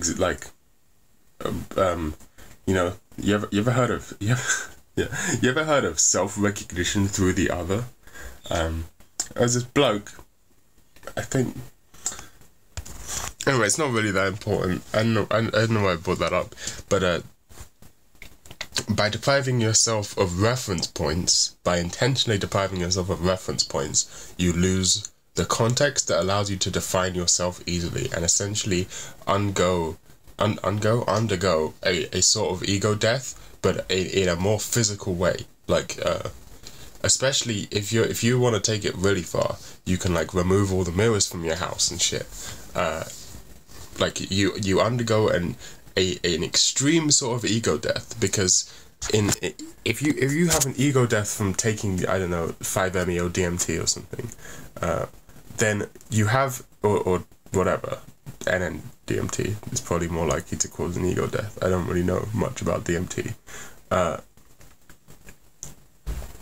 If you have an ego death from some sort of psychedelic experience, right? Then the problem with that is that at some point the psychedelics wear off and you return to your body, and you may no longer see yourself as an ego, but you still have to deal with the fact that you exist within society and within the perspective of others who will treat you as if you have an ego. Whereas if you're a hiki, even if you don't get that initial push that destroys your self-perception, your self-conception of your what's the word? Like your fractal self-recognition, the self-recognizing that it doesn't exist, but something has to be there to recognize that it doesn't exist. You know what I'm talking about? You're sort of like, if I don't exist, who's telling me that I don't exist? That you don't get that moment. Like you don't get that visceral like paradox awakening, but you get massively the other side. No one ever has to tell you that you exist. You simply are.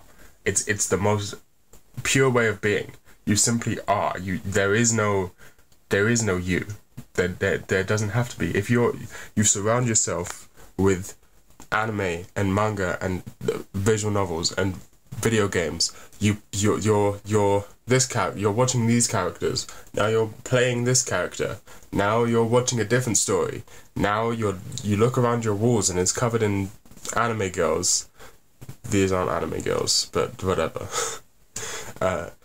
Your life is screens. You see screens with different stories projected on them, different narratives, different lives. There's no reason to even. There's no. You know, you go on one website. You go on 4chan.org or whatever, and you're posted anonymously. There is no you. You switch over to another website, and you have a different persona. It doesn't have the initial flipped switch, but unlike a DMT or psychedelic inspired ego death or whatever, there's not the problem that you have to deal with the existence of other people. You don't have to deal with that anymore. You lose this illusion of the self and you simply become. That is the point. And it's also completely unstable, because there are certain problems with the human body. You have to eat, you have to sleep, you have to piss, you have to shit. That's the biggest problem. And you know, sleeping is not so bad, because sleeping is, you're not conscious while you're doing it, and it kind of adds to the dreamlike mystique, so we can put sleeping to the side. But the fact that you have to eat and shit and go to the toilet, those two things, they are the only things that temporarily break the illusion. Even if you're pissing in bowls, you have to piss, and you have to be reminded that you have bodily functions. You have to drink water, you have to eat food. You have to be reminded that you have bodily functions. Once people can transcend the need to shit and piss and eat food and drink water, then we'll have a proper hikikomori. But until that happens, hikis don't exist. That's why we've only proto-hikikomoriism has been discovered. What the fuck am I talking about? There you go. I think that's a good way to end it. Do I have anything else to say on that subject? No, I don't think I did. So you may have seen 9-anime. Not 9-anime, sorry, Kiss Anime. Kiss Anime died recently, very recently, as when I'm recording this. if you don't know, Kiss Anime is an illegal streaming site for anime. Oh fuck. No chives. We're out of chives. It's okay.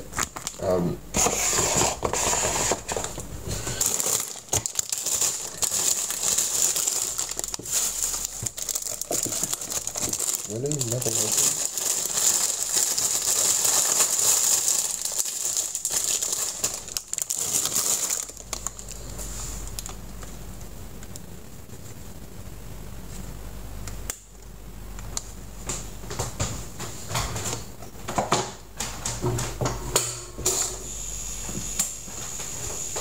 So, Kiss Anime went down. It was the biggest, as I understand it, the biggest, most popular anime streaming website, right? And it got taken down by copyright holders and never coming back up. Now, this is great and sets an amazing precedent. Why do I say that?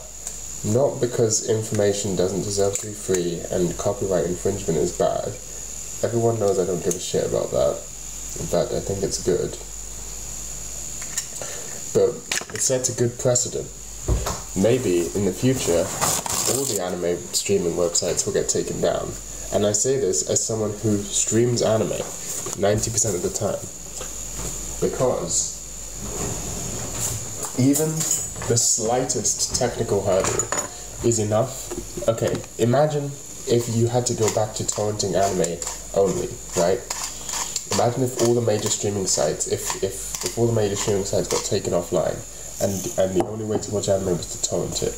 That would literally cull tens of thousands of normie anime fans. Just that tiny technical hurdle, even just Kiss Anime going down, I think will literally, like, probably about 10,000 anime fans. Let's say less. Let's say like at least like in the half of the 10,000, 5,000 range or more, right, are gonna be culled just because they can't be bothered to look up a way to stream new anime. Maybe some will survive. Maybe many will survive. But this will kill off the normies who don't care. And if the only way to watch anime was to torrent it, normies, especially Zoomers, don't know how to torrent.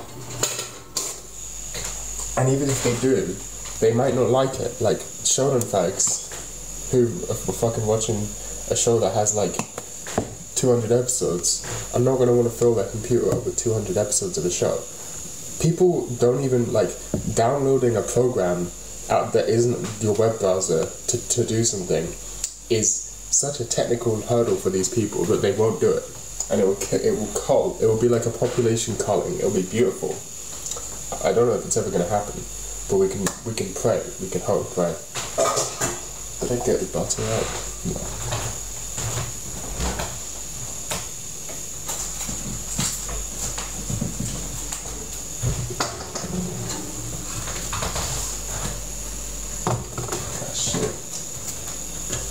This is a failure. Got the plate. That'll be an important part.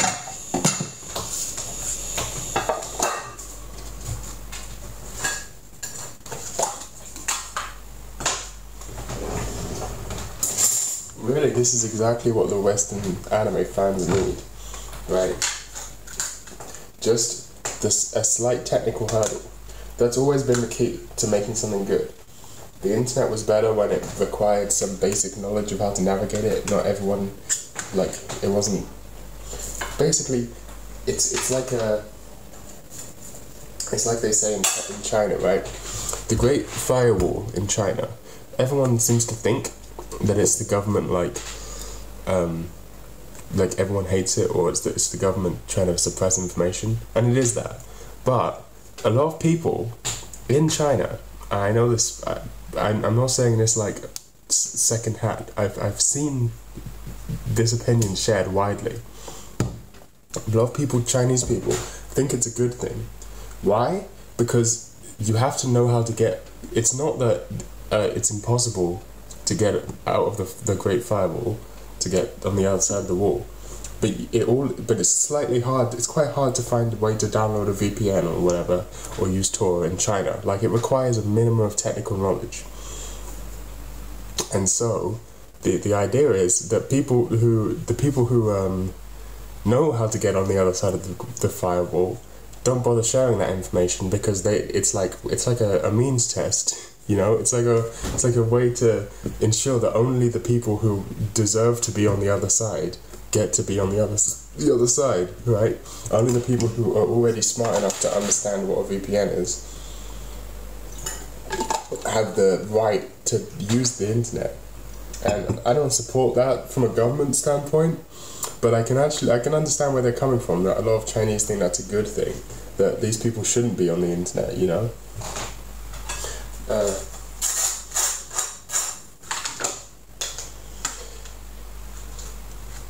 Anime should be the same. And the other thing is, even if this doesn't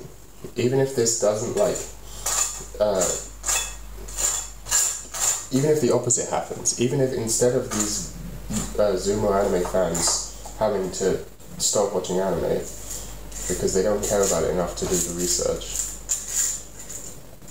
even if the opposite happens, even if instead they just start torrenting, well, Zoomers don't torrent shit, right? They stream everything. Zoomers don't know about torrenting. And knowing about torrenting is a good thing. So, at best, this will teach loads of Zoomers how to torrent, which is also a good thing. So honestly, even though I stream anime, I only torrent anime if I have to watch, if I'm planning to watch it in a place where I'm not going to have internet.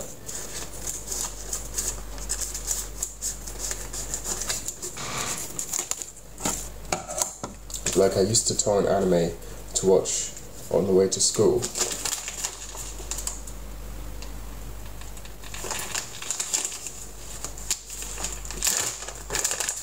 But even then, right,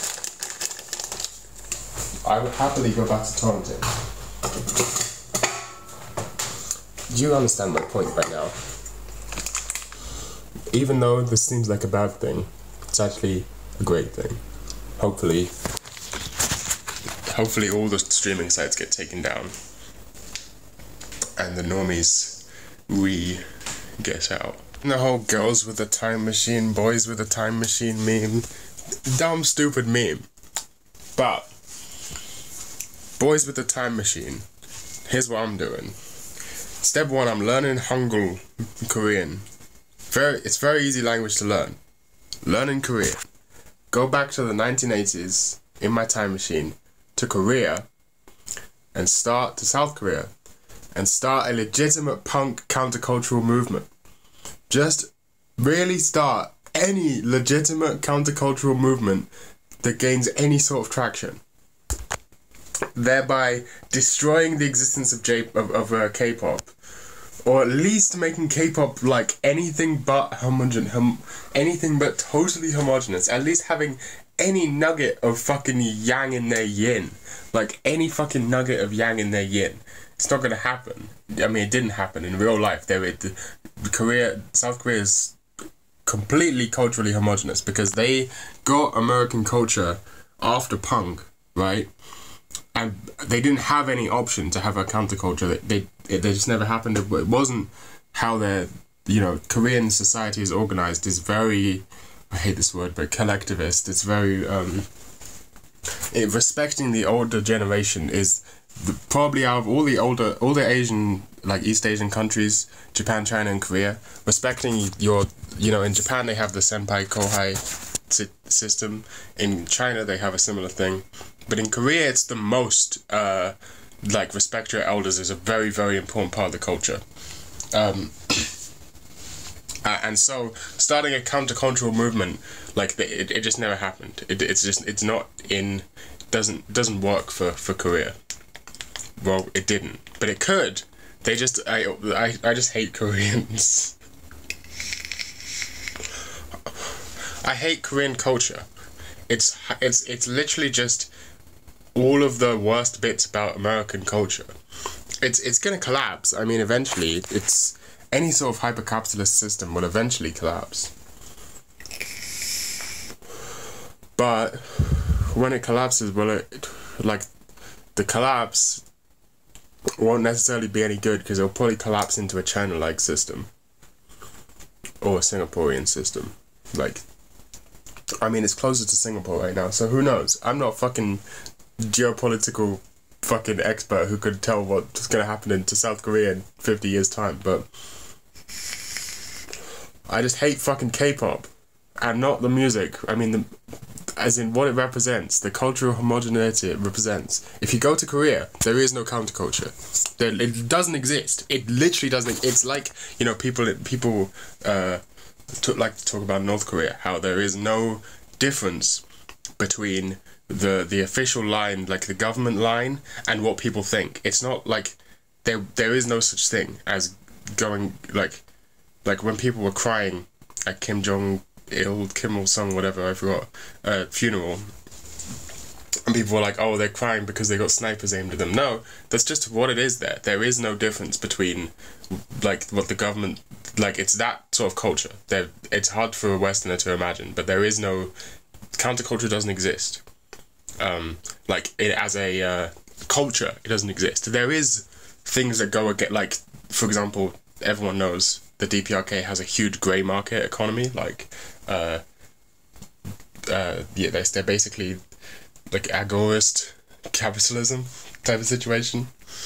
Like that happens, but there's no culture attached to it. They don't have the culture that, you know, they can't have the counter culture. They just have like economic stuff and, you know, other things like that. So in South Korea it's the same thing, but instead of Juice thought, it's hyper capitalism coming from America.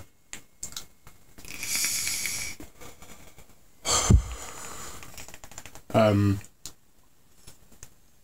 don't know how to explain it. It's like they didn't get a punk movement, and they don't understand. They only got pop. It's like it's a cargo cult. It's a cargo cult, right? They got the fucking airplane crashed there, and some American, you know. It's a cargo cult. South Korean culture is one big cargo cult. And so I would go back to the 80s, and I would start a punk movement of any kind, because it doesn't exist. And it can exist, because Japan, as we all know, both Japan and China have similar cultures to Korea. And Japan had a huge punk movement and a huge noise movement which grew out of that, which means that J-pop is way weirder, and, you know, there's loads of great Japanese music out there. China has a crazy fucking noise scene, crazy, like, even though the Chinese official line doesn't want it to be this way, there is loads of great countercultural movement coming from China, from hip-hop to noise, experimental, avant-garde stuff, like modern contemporary classical type of stuff, to like metal, black metal. Anything you can imagine is coming from China. It's a huge fucking country, 1 billion people live there. They have all sorts of crazy music. Korea has none. It doesn't exist on the map. There is just K-pop. It's just K-pop, or like, when I say K-pop, I don't just mean the music, I mean the aesthetic, the entire K-pop ethos, the way of dressing, the way of speaking, the way of acting, the ideology. The ideology of K-pop is homogenous in a way I've never seen in any other country. And even in, like, you might think that doesn't make sense, that, like, because Korean culture would be so hostile towards punks that, like, a punk movement would never survive. There's punk movements in more hostile countries. There's a big punk movement in the Philippines, which is literally a dictatorship. There's a big punk movement in Indonesia. Like, lots of Asian countries have big punk movements, but not fucking Korea. Even the anime they like One Piece and popular shit. They don't even like the fucking good anime. Come on, bro. Korea bad. Korea bad, and I'm gonna fix it by introducing punk in the 80s, like it happened in Japan, and it'll be great. It'll be great fun. Princess Plunderphonics, aka Ethernet, this is my realization, is the exact opposite person to Ulalilia, the exact opposite type of autist to Ulalilia. No, I will not explain further. No, okay, I will explain further.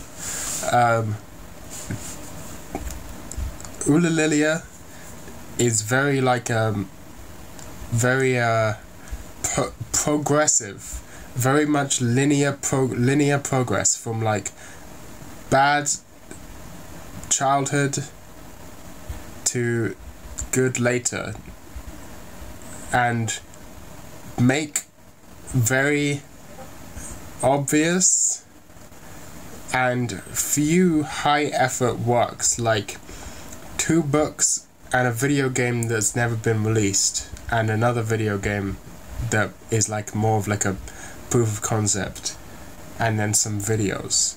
That's Ulalilia. Whereas Plunder is like, here's an album, here's an album, here's an album, here's a drawing, here's a drawing, here's a drawing, here's an album, here's a drawing, here's a YouTube video, here's a YouTube video, here's a YouTube video, here's an album, here's a drawing, you know, constantly. Ulalilia is all about like video games, whereas Plunder never plays any video games.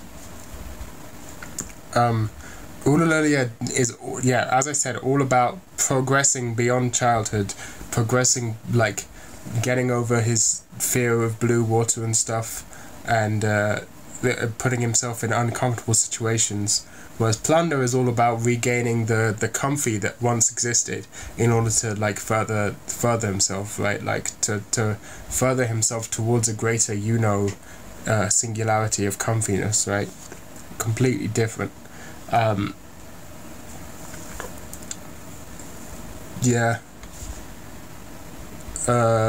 Ulalilia only eats 3 meals, 80% pizza, 10% hamburger helper without the hamburger, and the rest is random.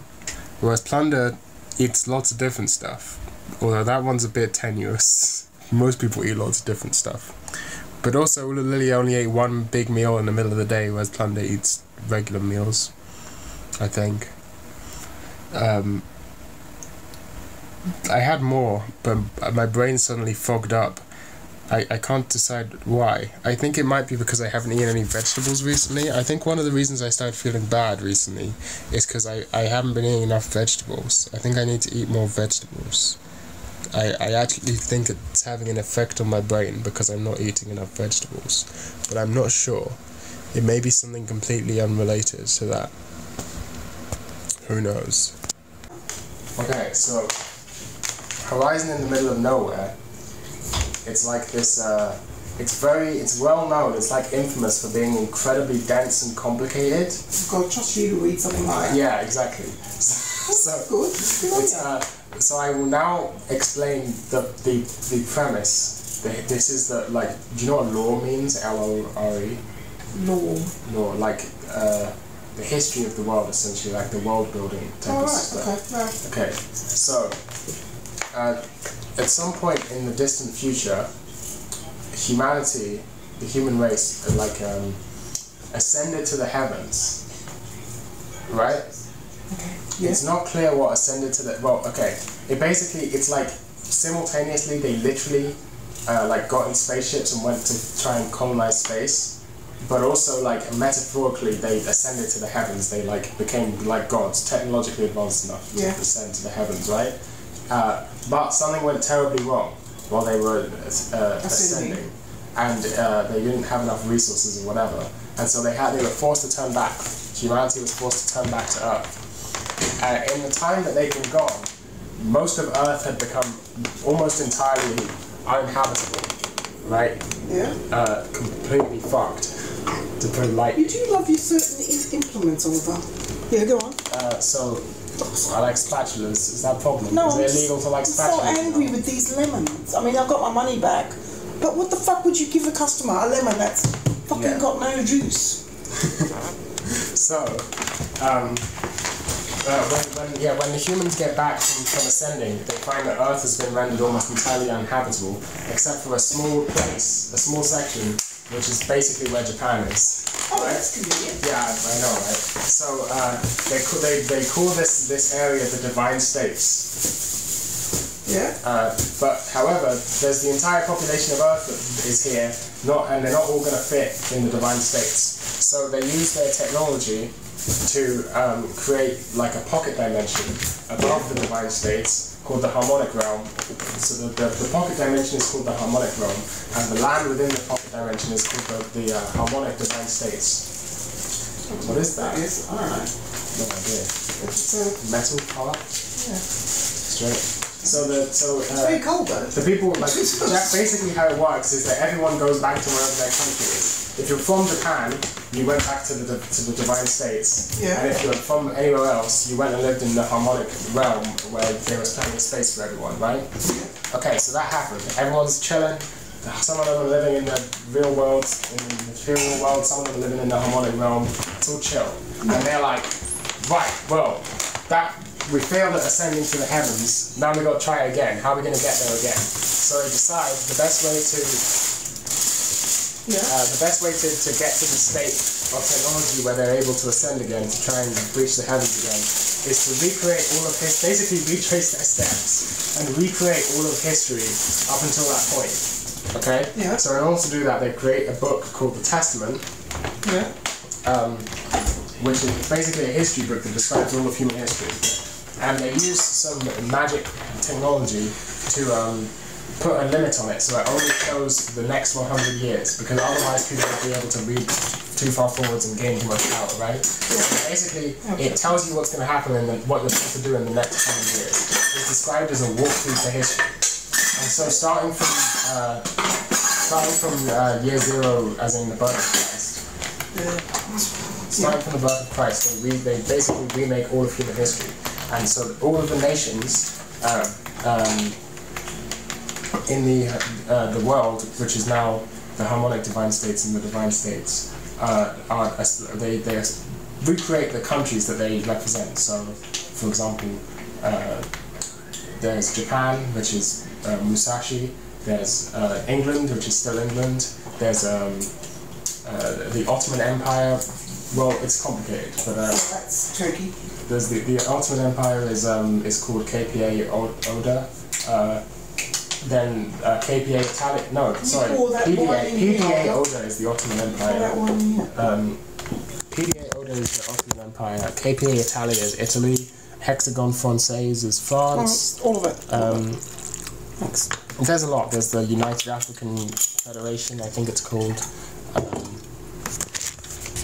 Anyway, so they're recreating history by acting out the parts in the Testament in order to try and get back to the point where they can ascend. Then, something terrible happens. So in Japanese history, there was a period in the real world, in Japanese history, there was a period called the Nambokucho period, right? Yeah. And this was essentially, it was in feudal times, and it was all of the feudal states that Japan was broken into went into a huge civil war after the emperor died. Everyone was vying for power. And it was a huge civil war, and now... Do they have any power anymore, the emperor? No, it's like a queen here. She has power. Same thing with the emperor. Technically has power, but it's basically just a figurehead. Yeah. But anyway, very expensive figurehead. So after they were recreating the Nambokucho according to the Testament, because it was such a violent war, it led to the destruction of the harmonic realm, what's called the harmonic collapse, right? Yeah. So because obviously keeping a pocket dimension open is very difficult, and during a war they fucked up and the harmonic realm collapsed back into the real world. Yeah. Some parts of it were destroyed, some parts of it merged with the existing land, and everyone was fucked. Everyone was furious. They were like, "What the fuck? You fucked up." All of the other countries blamed the Japanese, the people from Musashi, for the collapse. And then there was what's known as the harmonic unification war, where all the other countries had a big war with Japan because they blamed them for the harmonic collapse. But I've not got an open rosemary. I haven't seen one. Oh, maybe I used it. So... Oh, I have got it open. Sorry. Yeah, go on. It's just very full. So, where was I? Harmonic reunification war happens, right? Everyone's pissed with Japan. Which was then called the Divine States. The Divine States was renamed to the Far East, and it was pushed into basically a tiny section, and all the other countries and all the other nations divided up the land of what we would know as Japan into their own little states. So all the different regions now represent different countries, because remember, they're trying to recreate history according to the Testament. Yeah. So now, but of course, they wanted to basically completely wipe Japan off the map, but because there was no historical moment, according to the Testament, where Japan was killed by all the European countries and stuff, that they couldn't do it. So they weren't allowed. So instead, they basically pushed Japan into this tiny island. And of course, according to the Testament, these wars never happened. The harmonic reunification war never happened. So, which means they can't do it if they want to recreate the Testament. So, to get around this, as like after the harmonic reunification war, because they're all now living in close proximity, in order to get around the restriction that historically they wouldn't have interacted or had wars with each other or stuff like that, they make a loophole, which is that they make an academy for each country, and the academy now essentially acts as the state government and military force, even though on paper they're just a school or an academy. So there's a government and there's these academies, which are really the ones doing bureaucracy and especially warfare. Okay. So now we're getting close to the present day. Do you remember how I said that the Testament only shows the next 100 years? Yeah. Well, 100 years is almost past, and the Testament hasn't refreshed since then. It should have refreshed, but it didn't refresh.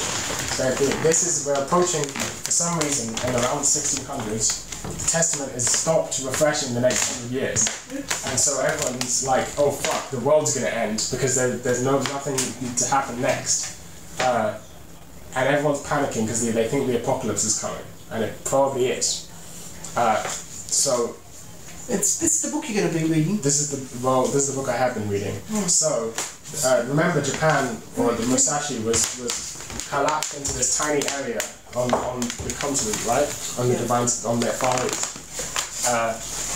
So Japan has basically had all their land taken away by all these other powerful countries after the harmonic reunification war. And they're forced to live in, there's only really 2 remaining settlements. Everyone else is part of what's known as the Testament Union. The Testament Union, a union of people who are dedicated to recreating the history through the Testament. But Japan and Musashi is not part of the Testament Union. So the only 2 places Japan has left, the only 2 places left in the Far East territory is a city called Mikawa, which is where Tokyo is right now, a big city.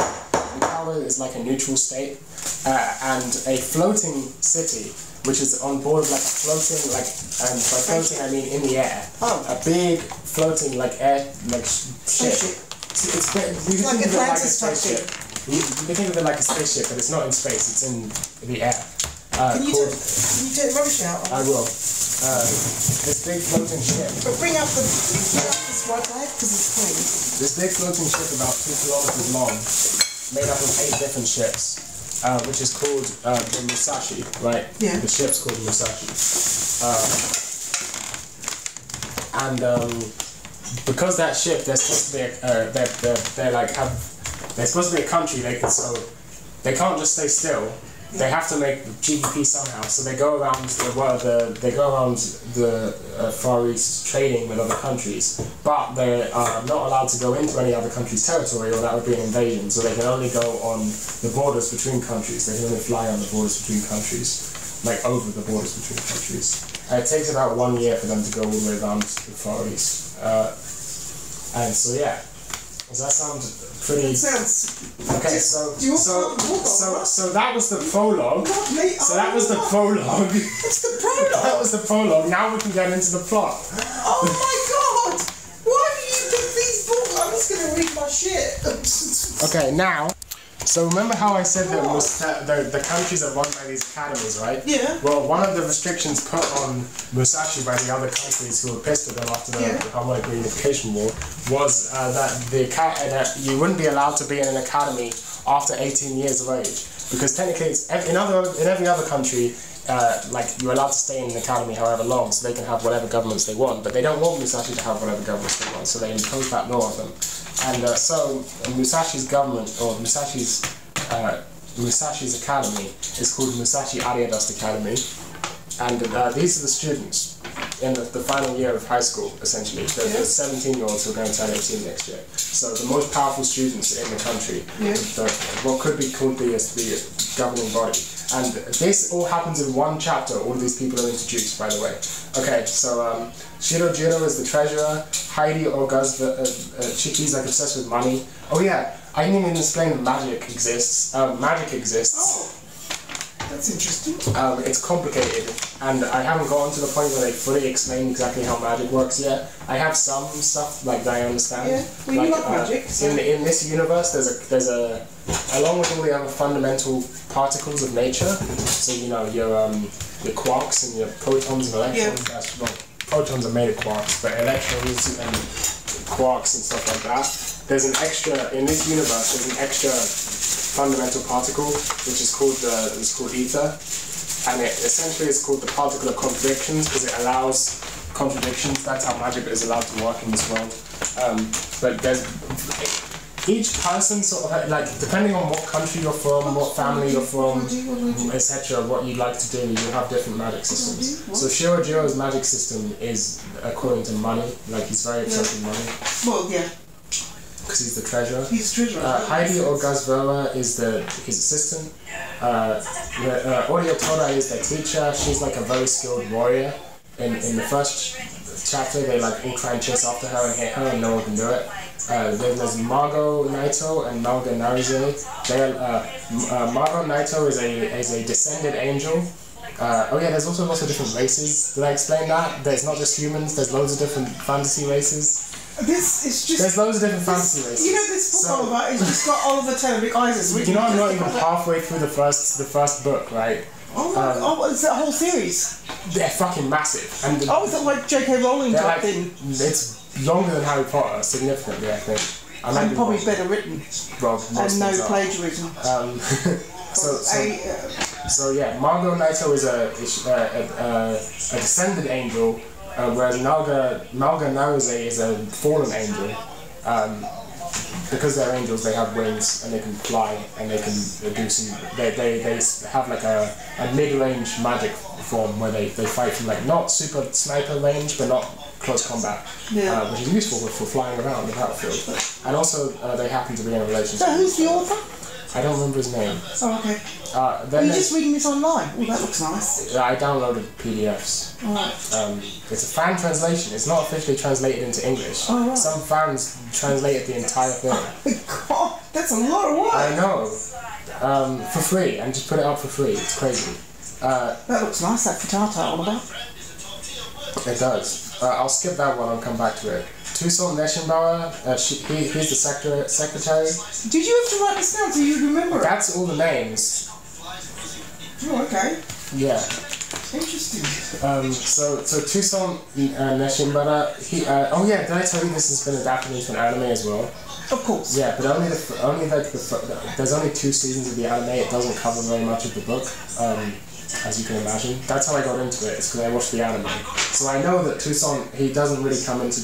He's only really important in season 2, where he has a fucking poetry face-off with William Shakespeare. Oh, of course. It's fucking sick. It's like my favourite part of that whole thing. Anyway. Ohiroski. Oh, don't worry about him. Oh wow, look at that garden. Then there's Tenzo Cross Unite. He's like a ninja. His magic is all about ninjutsu, like he can hide his presence and stuff. But also, this is how complicated this is how deep the universe is. Sounds so convoluted. Okay, so do you know what kanji means? Kanji, I've heard of it. Kanji is one of the 3 alphabets in Japanese. It's the one that's like Chinese, where each symbol represents a word instead of a sound. So, if you translate, cross unite, right? If you romanize that from Japanese, you can pronounce it as cross unite, but you could also pronounce it as cloth unit, right? Yeah. And then if you retranslate cloth unit back into kanji, the kanji for cloth unit can also be read as Hatari, right? And Hatari Hanzo is the name of a famous samurai in Japanese history. You may know him from Kill Bill. Do you remember Kill Bill? Yeah. You know when she goes to get the sword? Yeah. And the guy's like, this is an Hatari Hanzo sword. Yeah. That's what they're referencing. He was a real guy. No. Definitely not a ninja. Oh, like ninja. So very fit. Yeah. Like a Definitely not a shinobi. sumo wrestler. Yeah. Anyway. So that's how deep it is. That's why his name's Cross Unite. It's a reference because he's a ninja. He wears a mask all the time, and also underneath his clothes, his body is covered in scars because of intense training. I didn't know that from the anime. I haven't gotten to that part of the book yet. But then there's Kiyonori Ukuyaga. This motherfucker's half dragon. He looks like a robot. Because dragons in this world, the dragons exist, but they're robots. Or like their scales are made of like metal and mechanical parts. They're flesh inside. Then Ito Kenji is an incubus. He looks like he's just like pink and naked all the time. Oh God. You know what incubus is, right? Yeah. It's the male version of a succubus. Nenji is literally a ball of slime. Oh. Don't worry about Amazing author. Yeah, I know, like, right? What a mind. What a then there's Nate Mitotsudaira, who's a girl with the name Nate. I don't know. She's pretty cool. She I didn't write a very good description. I struggle to remember who she is, but I remember what she looks like. I don't remember what she does. I know she uses like chains to attack people, but I don't really remember much about her or doing that. Please forgive me. Then there's Noriki. He's like a boxer. He also shows up in season 2 of the anime. I remember him. Then Tomo Asama. She has a fake eye, like a robotic eye, which is a different color from her other eye because she's an archer. That's like her magic, and she's also the daughter of a Shinto priest. And so her magic is that she appeals to this Shinto god and says like, if you make my arrow hit the target, then I will give you an offering of so-and-so, or I will meditate and pray to you for so-and-so hours. That's how she does her magic. Very cool. Then Persona, literally, he's just a really strong guy. He's just really buff. Like, he's just got loads of muscles, and he wears a bucket on his head and doesn't talk. Suzu Mokai, she's blind. She wears bells on her uniform, and she modified her school uniform to have bells on it so she can hear when someone comes past her. She's very, like, intelligent and, like, but quiet. As if this wasn't confusing enough, here's a confusing thing. There's a character called Musashi, even though the fucking ship is called Musashi. There's also a character called Musashi, and the character is the captain of the ship, Musashi, and she's like an automated, like an automaton. Then there's Mitsuki Sanyo, she's the teacher of the other class. Masazumi Honda. Masazumi Honda is the daughter of like a very powerful family, but the way that family works is that the leader of the family has to be male, and so her parents thought that she was going to be a boy, but when she came out she was a girl, and so they tried to, because they wanted her to be leader of the family, to be the next heir, they basically made her undergo gender reassignment surgery. So they forced her to get a mastectomy, right, so she has no breasts, but then they had a son, and so it never finished, so she just had a mastectomy and that's it, and not the rest of it. Then, where was I? Oh yeah, then there's fucking other people, he barely shows up. Oh my God, how many characters? But most importantly, the main character, none of this is the main character. The main character is... Oh my God, that's not the main character! No, this is the main character. He's a guy called Aoi Tori. He's basically just a fucking idiot. Like, he's literally stupid, but he also happens to be in charge because the government put him in charge. Like, the governments of the other states made him be in charge because he's such an idiot and they want to control him like a puppet, but he's like... The whole thing is about him, like, oh, everyone underestimates him, but actually he's very determined and stuff, because he's in love with a girl called Horizon, which is where the title comes from, Horizon in the Middle of Nowhere. A girl called Horizon who died 5 years ago. Spoiler alert. Horizon died 5 years ago after getting run over by a carriage carrying a fucking lord from another country. She died. He chased after her but couldn't save her. Then, but it turns out, something special about Horizon, I don't know what it is yet, but... Did she come back from the dead? Well, turns out her soul was put in the body of an automated doll, not an automated, like an automaton, basically. Yeah. Her soul was put in the body of an automaton called P01S, but she has no memories of it, so she doesn't realise who she is. She's just working at a bakery, and basically no one knows who she is yet, at the point of the story I'm reading currently, but they'll figure out who she is later, because I know that from the anime.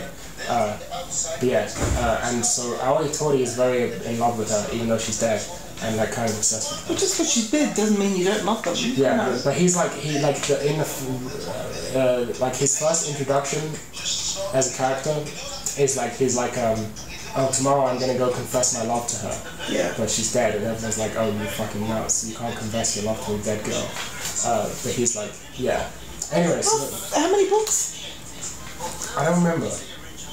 And you're on book 1? I'm like I'm 30% through book 1. Although I've also a lot of this. And it's free. Well, it's not supposed to be free, but the translation is free. Yeah. Yeah. But I can't believe someone spent all that time translating. Well, there's a team of people. It's not great. It's not about. It's like amateur, as you can tell. But, yeah, it's great. So yeah, that's all the characters. This is a diagram of the Musashi ship. Oh. So, it's like a robot. It's a top-down perspective. Okay. So each of these is like an individual ship, and they're connected with thick ropes they're like pipes for oil and water and stuff as well. But they're also ropes to hold together. What's 1648? Oh, 1648 is the year that the last year written down in the Testament before it stopped updating. But anyway, so this is the different names for the different ships. They're all named after wards in Tokyo. Tama, Ome, Taka, and Musashino, Asakusa. Oh yes. Yeah.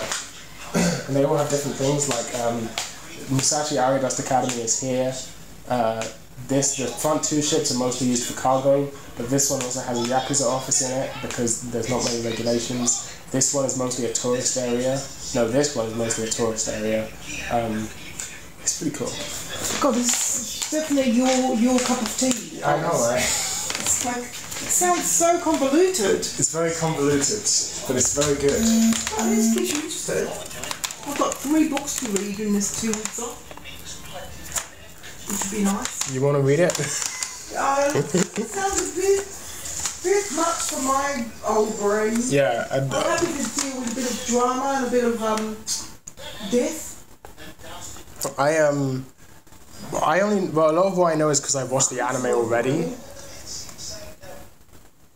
A lot of what I know is because I've watched the anime already. Yeah. Like the anime, so I already know a lot of the stuff I'm reading currently. So that's why it's easy for me to remember, because it's like the second time I'm being told it. Yeah. But yeah. Maybe I'll do cucumber salad.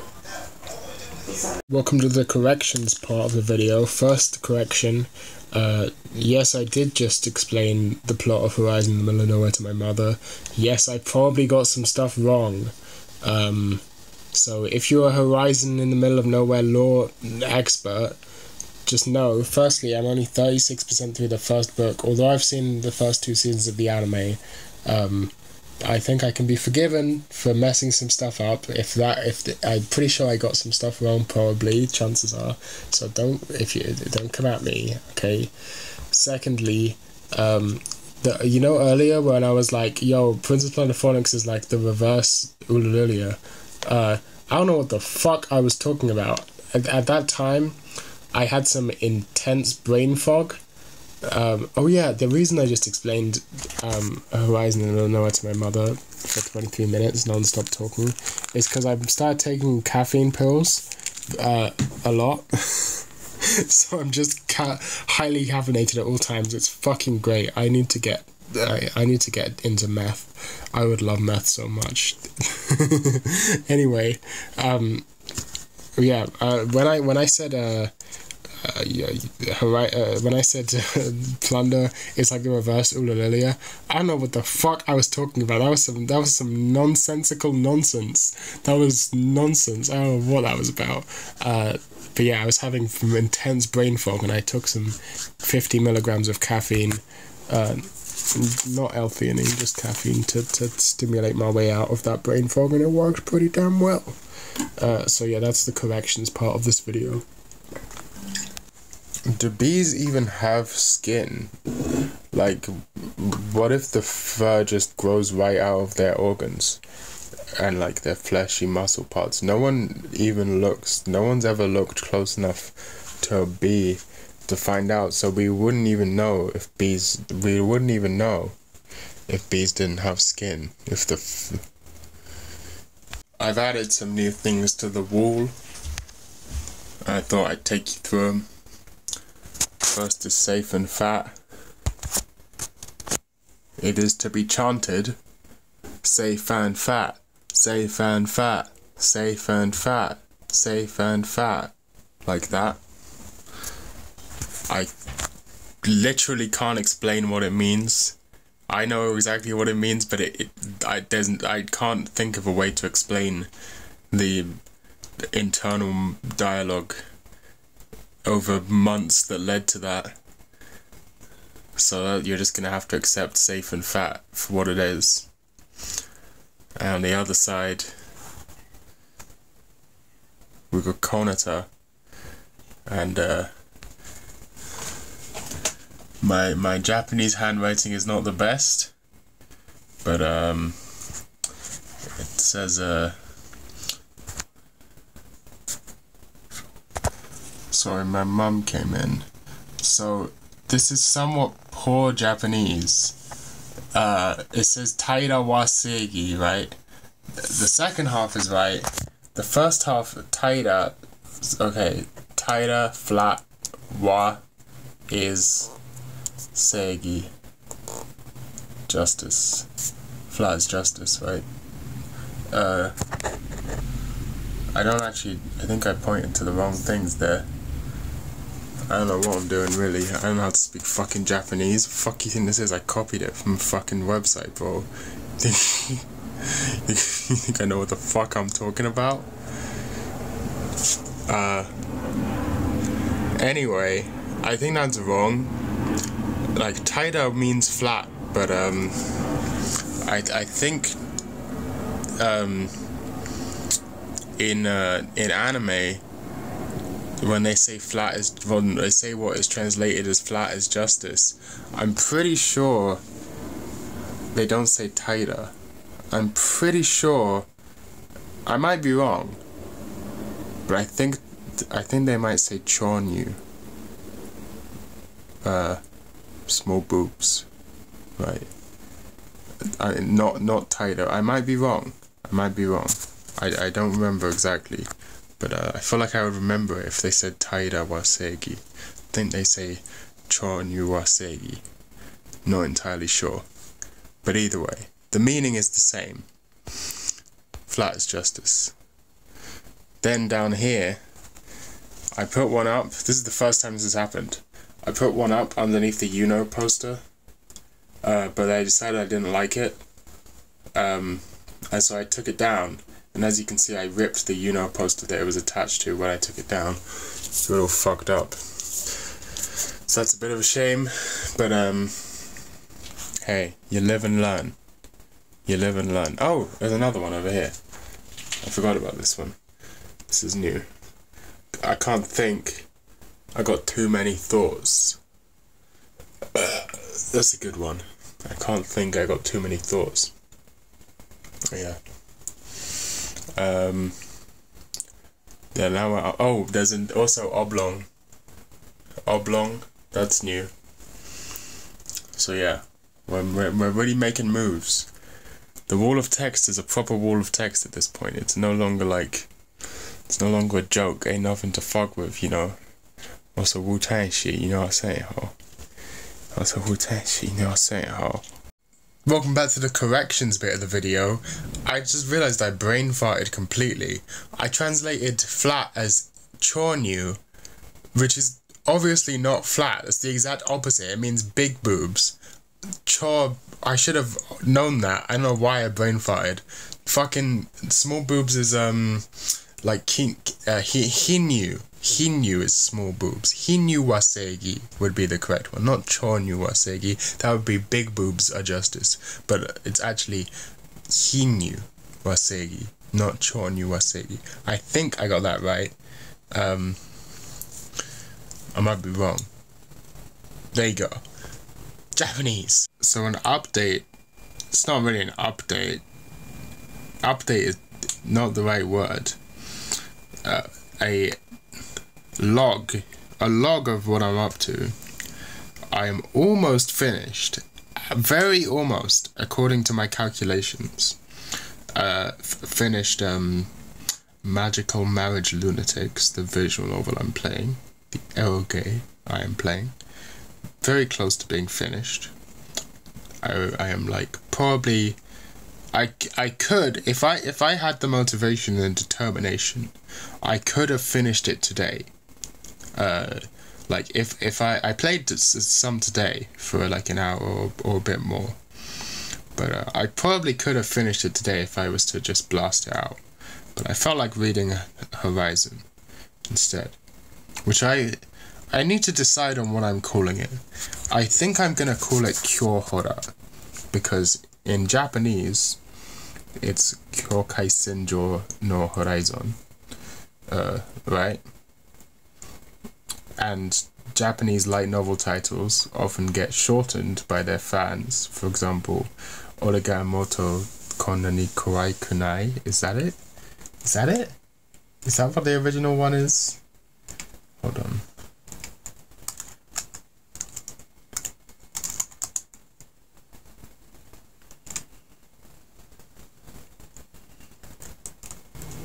Ore no moto ga konna ni kawaii wake ga nai.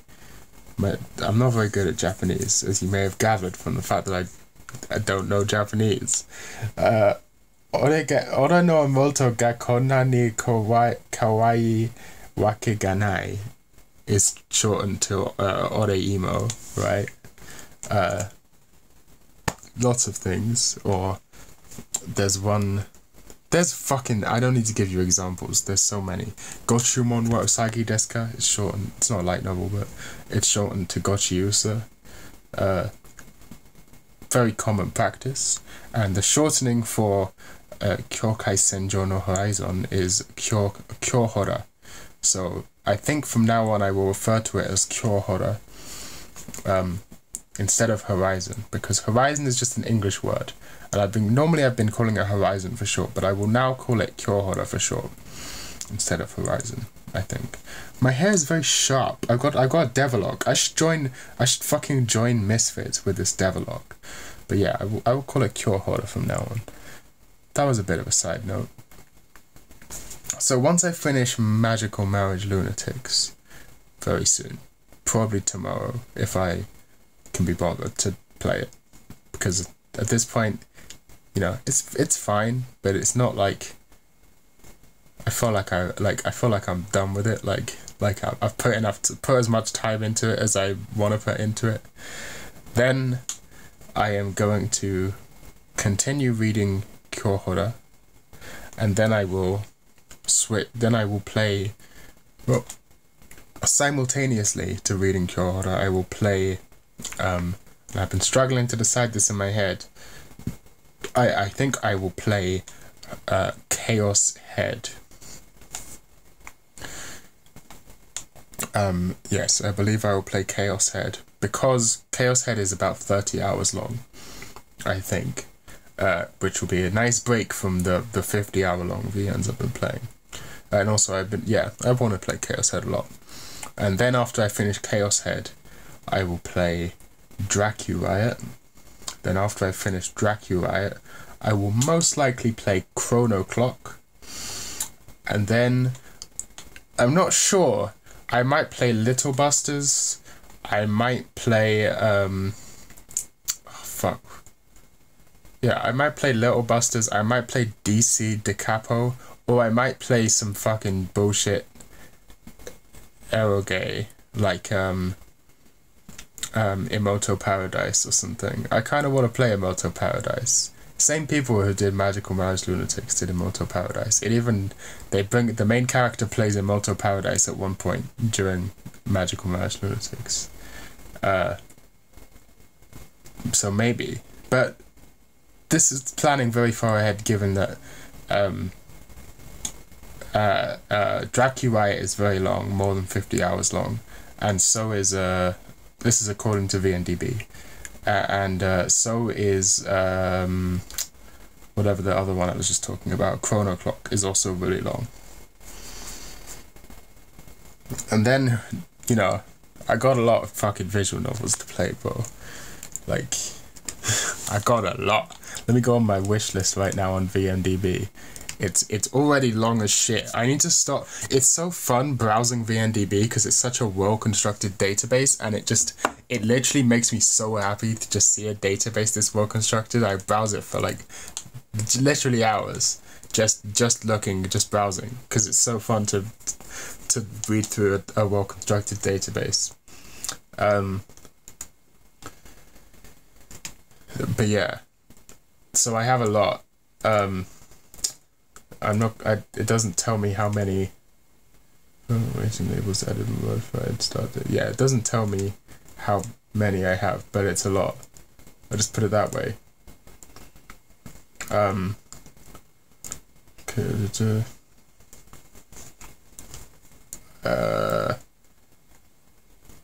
What's one that I really wanted to play?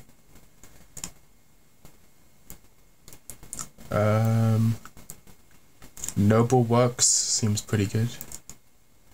Oh yeah, fucking Umineko. Umineko, I definitely want to play Umineko.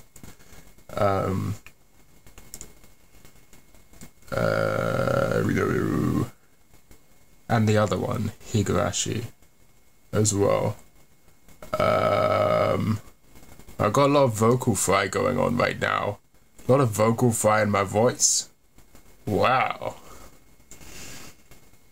Some of these I don't know what they are. Oh yeah, I wanted to play this one. This is a funny one that I found.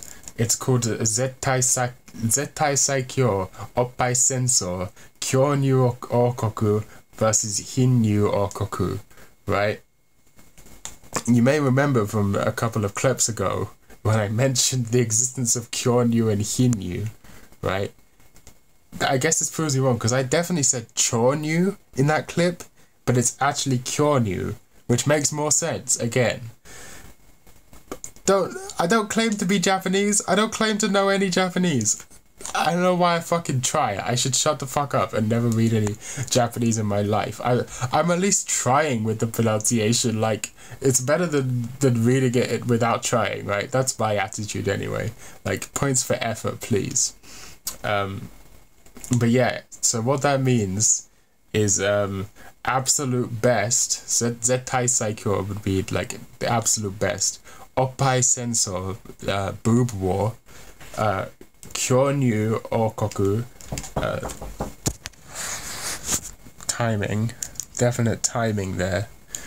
Where was I? Ah yes, Kyonyu Okoku, the Big Boob Kingdom versus Hinyu Okoku, Small Boob Kingdom. There you go. It's the boobs war. It's the boobs war. I don't know why I want to play this.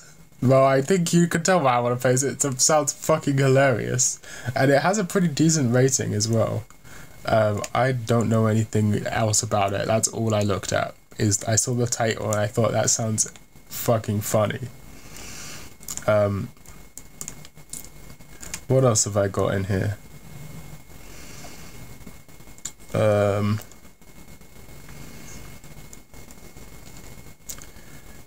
I don't know. I got a lot, but I'm trying to remember. It's hard to. I don't remember their names very well. Sanoba Witch. That's the same people that made Dracula. I know that much. Oh yeah, at some point I'm gonna have to play Muv-Luv and Muv-Luv Alternative, right? Of course. That is something that everyone has to do at some point. But both of those are long as shit. Muv-Luv, if you don't know, if you're not into visual novels, Muv-Luv Alternative is like the Evangelion of visual novels. It's the oh, this is the best visual novel ever made, like the commonly regarded best visual novel ever made. But it is the sequel to a somewhat more mediocre visual novel called Muv-Luv.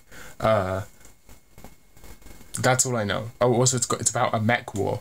Like, as far as I've seen, and I haven't done that much research because I just haven't. The first, like, Muv-Luv, the original, is just like a pretty standard like high school romance thing, and then Muv-Luv Alternative is like a fucking like war story about like I don't even know what. I just know it's like about it's like Gundam style mechs, not like giant robo style mechs. It's all about how war is bad and stuff.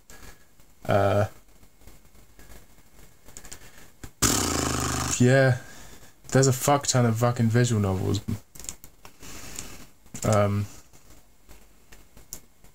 Koi ga saku Koro Sakura Doki. Koi ga saku I don't even know what this is. I don't even remember it. I think most likely I just put it on my list because I like the art style. I don't know what this is either. Ikinari anata ni koi shiteru. This sounds like a galgay. Or at least an eroge of some kind, yeah. Oh, I know why I put that on my list from that image. Can't show that on YouTube.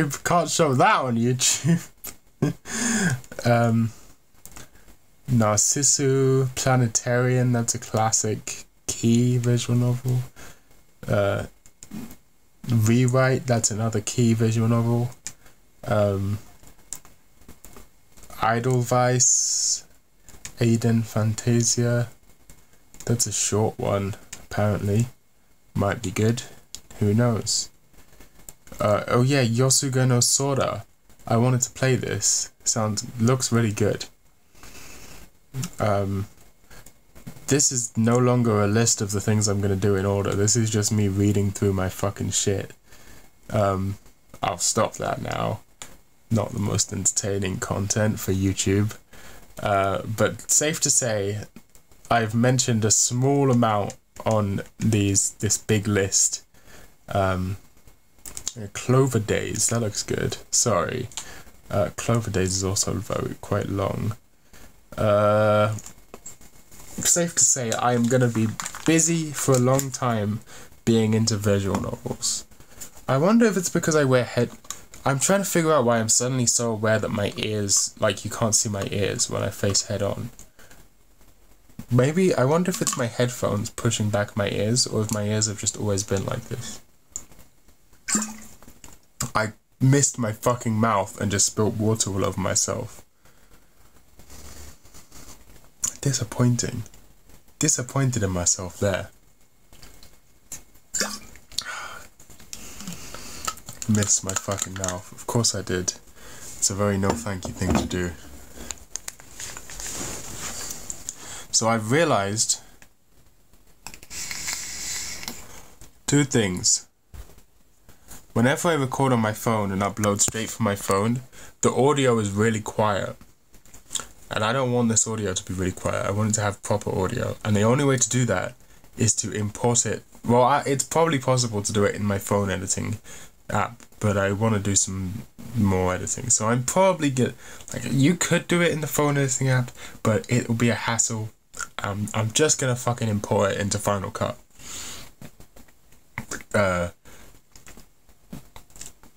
Which is a bit of a hassle. It's not that much of a hassle. It's just a very small hassle. The other thing I realized is that this video is like long as shit. This is like a 3 hour long video or something, like almost. Well, when did that happen? This was just supposed to be a fun little thing. It's supposed to be a little thing, not 3 hours thing. This isn't supposed to be Birds 4. This isn't supposed to be fucking Birds 4, mate. See, I don't even know if this is a good video. In fact, I would say this is a bad video compared to like Birds. Like Birds 4 or Birds 2, Birds 3, Birds 3, which is another similar long anthology. I would call it an anthology video. That's a good name. I'm gonna call this type of video an anthology video. I also came up with another phrase today, completely unrelated to what we're talking about right now, but a very cool phrase that I'm gonna start using. It's the equivalent of a have you ever heard of the white savior complex? Probably have heard of a white savior complex. I was thinking we need a version of white savior complex for neurotypicals, talking down to neurodivergence, and my idea was the carer complex, or the neurotypical carer complex. So I'm gonna start using that, and hopefully it becomes popular. Gonna coin that phrase right now. Gonna coin it. That was me looking down because a day ago I spotted a 10p piece, a 10p coin down there, and what do you know? It isn't there right now. Who knows where that's gone? I probably picked it up and started fiddling with it and then threw it somewhere, as I tend to do with things that I find on my floor. So yeah, that's my plans for my life, is to read all of Horizon in the Middle of Nowhere. If you don't realise what an undertaking that is,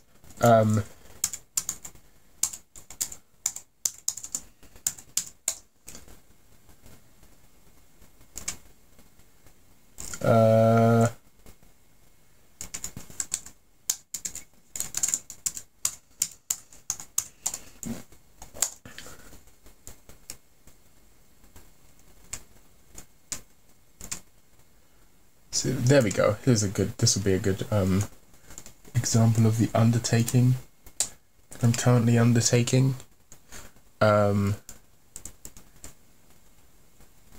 This is so they call them light novels, but they are not light. This is the light novels of Horizon in the Middle of Nowhere. As you can see, they are fucking big books. They are not light, nor are they they're novels, but they're not very light. Actually, I actually think this is... I can't read the Japanese, but I actually think this is both Horizon... No, I think this is just Horizon. 1, 2, 3, 4, 5, 6, 7, 8, 9, 10, 11, 12, 13, 14, 15, 18, 19, 20, 21, 22... Yeah, that's just Horizon. I thought it might have been Horizon and Owari no Chronicle, which is the prequel series to Horizon. But no, it's just Horizon. So yeah, that's a fucking undertaking. And once I finish it, I plan on making a lecture, like a PCP lecture style video on Horizon, which is going to be the most dense.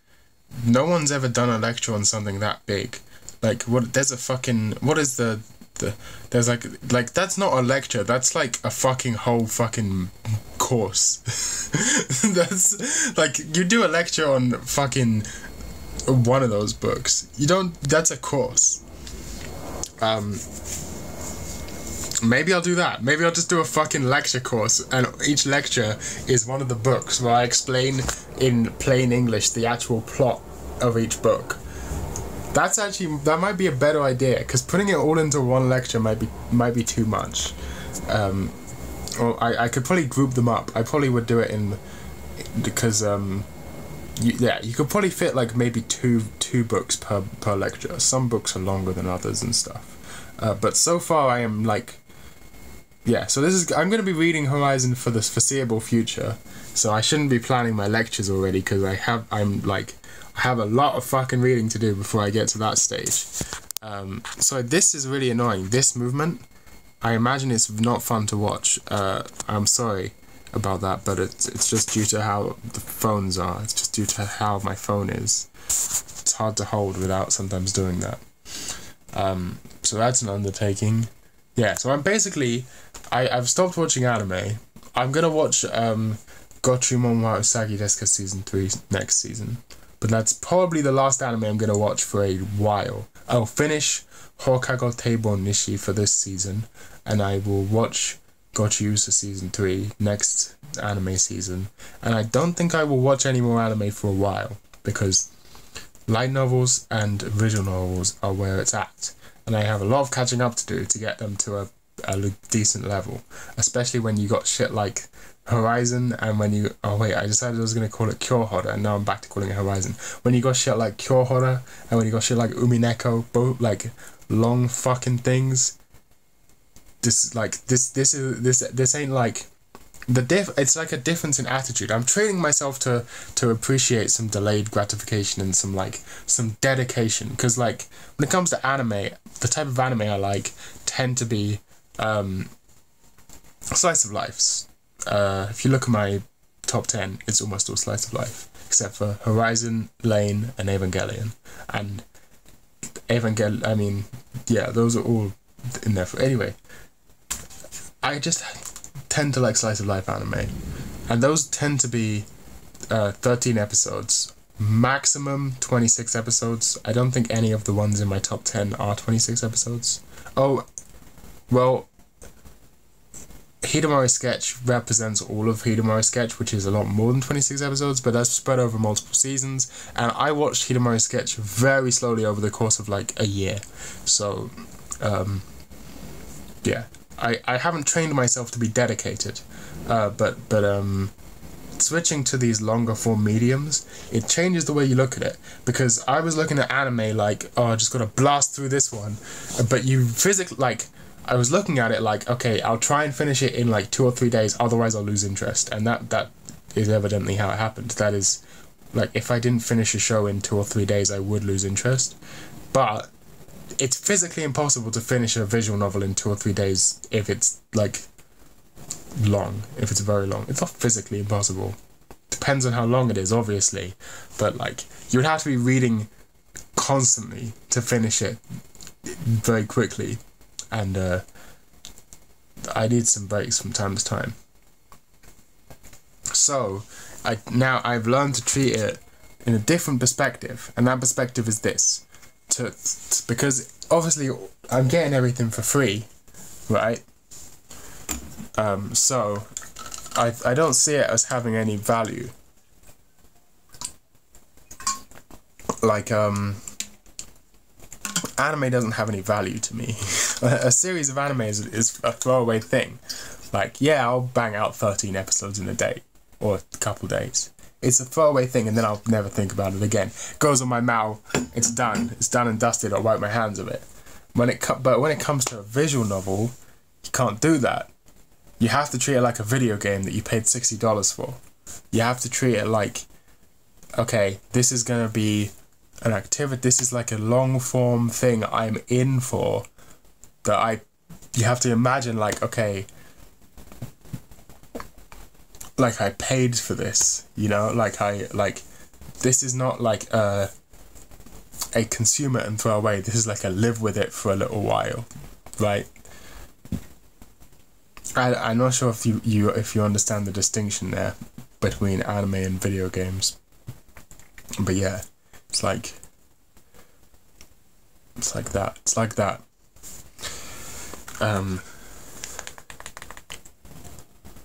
And books,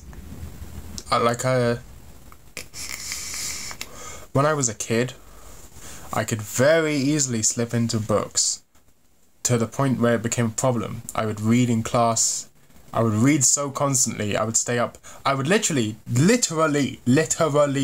like, I can't exaggerate this enough, relatively big books. We're talking young adult fiction here, of course, but like, the size of a novel. Let's see, I can't really remember any specific examples of this, but of like a book to give you an example, but like like reasonably sized novels multiple times. I would get it one day. I would get it. The next day, in the morning, I would wake up. I would start reading it at breakfast. I would read it on my way to school. I would read it in class at school, at lunch at school. I would come home. I would read it on the way home, and I would read it while I was eating dinner, and then I would read it from dinner until I went to bed, and then under the covers, after the lights out, I would finish it. And that'll be it. And I finished a book in a day. And that was like not even really that much of a big deal. I did it multiple times. If not one day, 2 days, 3 days max. And I would also be reading, if it didn't happen like that, it was because I was reading like 3 books at a time. I used to do that a lot as well. I used to read, well, not literally at the same time, but I would alternate between whatever. Like I would carry to school 2 different books with me, and if I got bored of one, I'd switch to the other. That's what I'm trying to do with Horizon is my one book, and then whatever visual novel I'm playing is my other book. So if the FPS has gone down, I don't know why. It's probably the camera overheating. That's fun. Does seem like the FPS has gone down. But yeah, I used to be able to completely lose myself in a book. I wouldn't realize time was going by. I would just be completely wrapped up in it. I can't do that anymore. As I found out, it's very hard for me to get into that flow state with reading. Even a great book, like, since I have it right next to me, House of Leaves. Like, I can't get into the flow state of reading it. Like, it just, something about it just doesn't click with me anymore. I don't know why. I can't do it really with any media. Like, it's rare. It happens from time to time, but it's rare. Like, little distractions keep getting me. I'm not sure what or why that is, and I'm trying to retrain myself to be in that sort of state of mind. It's good for life. Good for life. Reading, good for you. Reading's good. Hot take. Books are cool, even if they're like gay. Books are cool.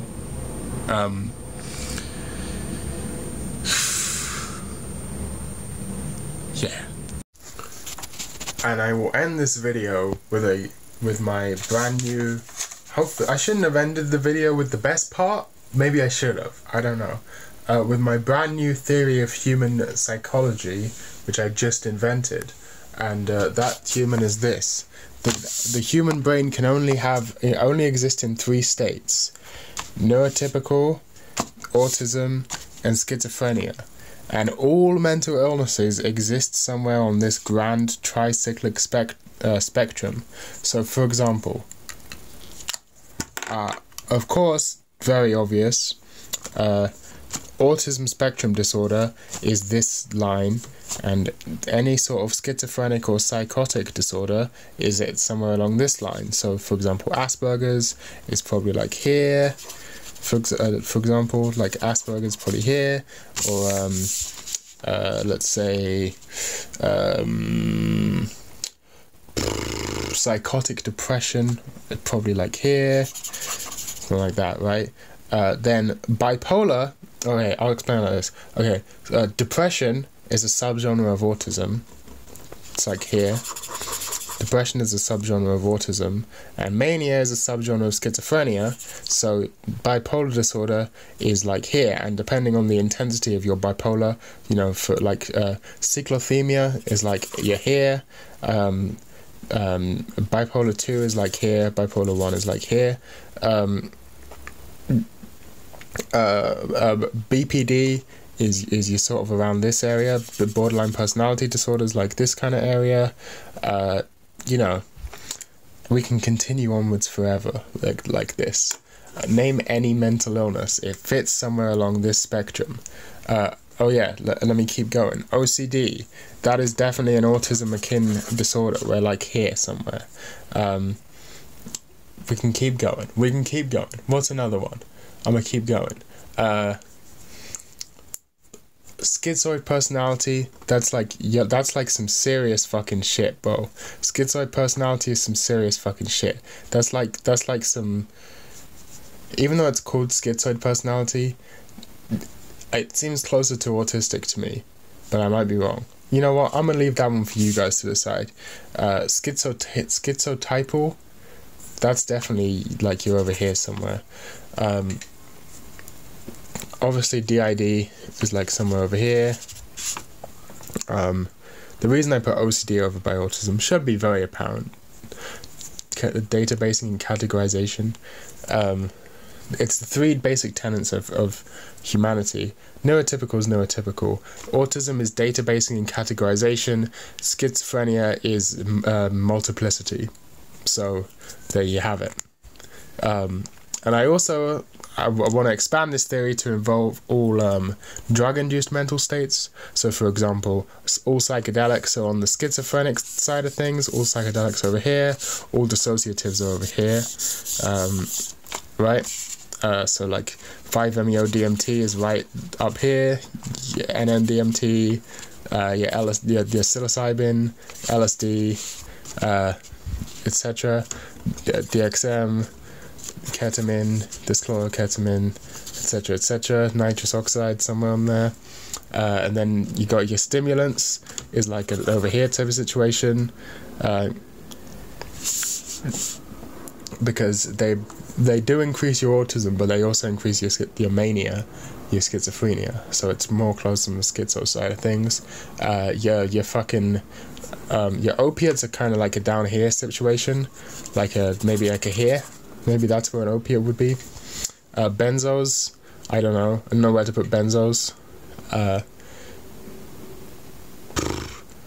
Think of what exists. Oh yeah, deliriants. Deliriants are here. Deliriant is here. Yeah. So there you go. That's my autism schizophrenia triangle. I'm sure we could put more on. I'm just struggling to think of types of drugs here, and types of mental disorders. But there you go. That is my autism. This is the entirety of the human experience encompassed. This is I don't know how to describe neurotypical like in an easy way to understand. But autism is like your categorization. Schizophrenia is your multiplicities. Your multiplicities. Yeah. And so that's it. That's the video. And goodbye.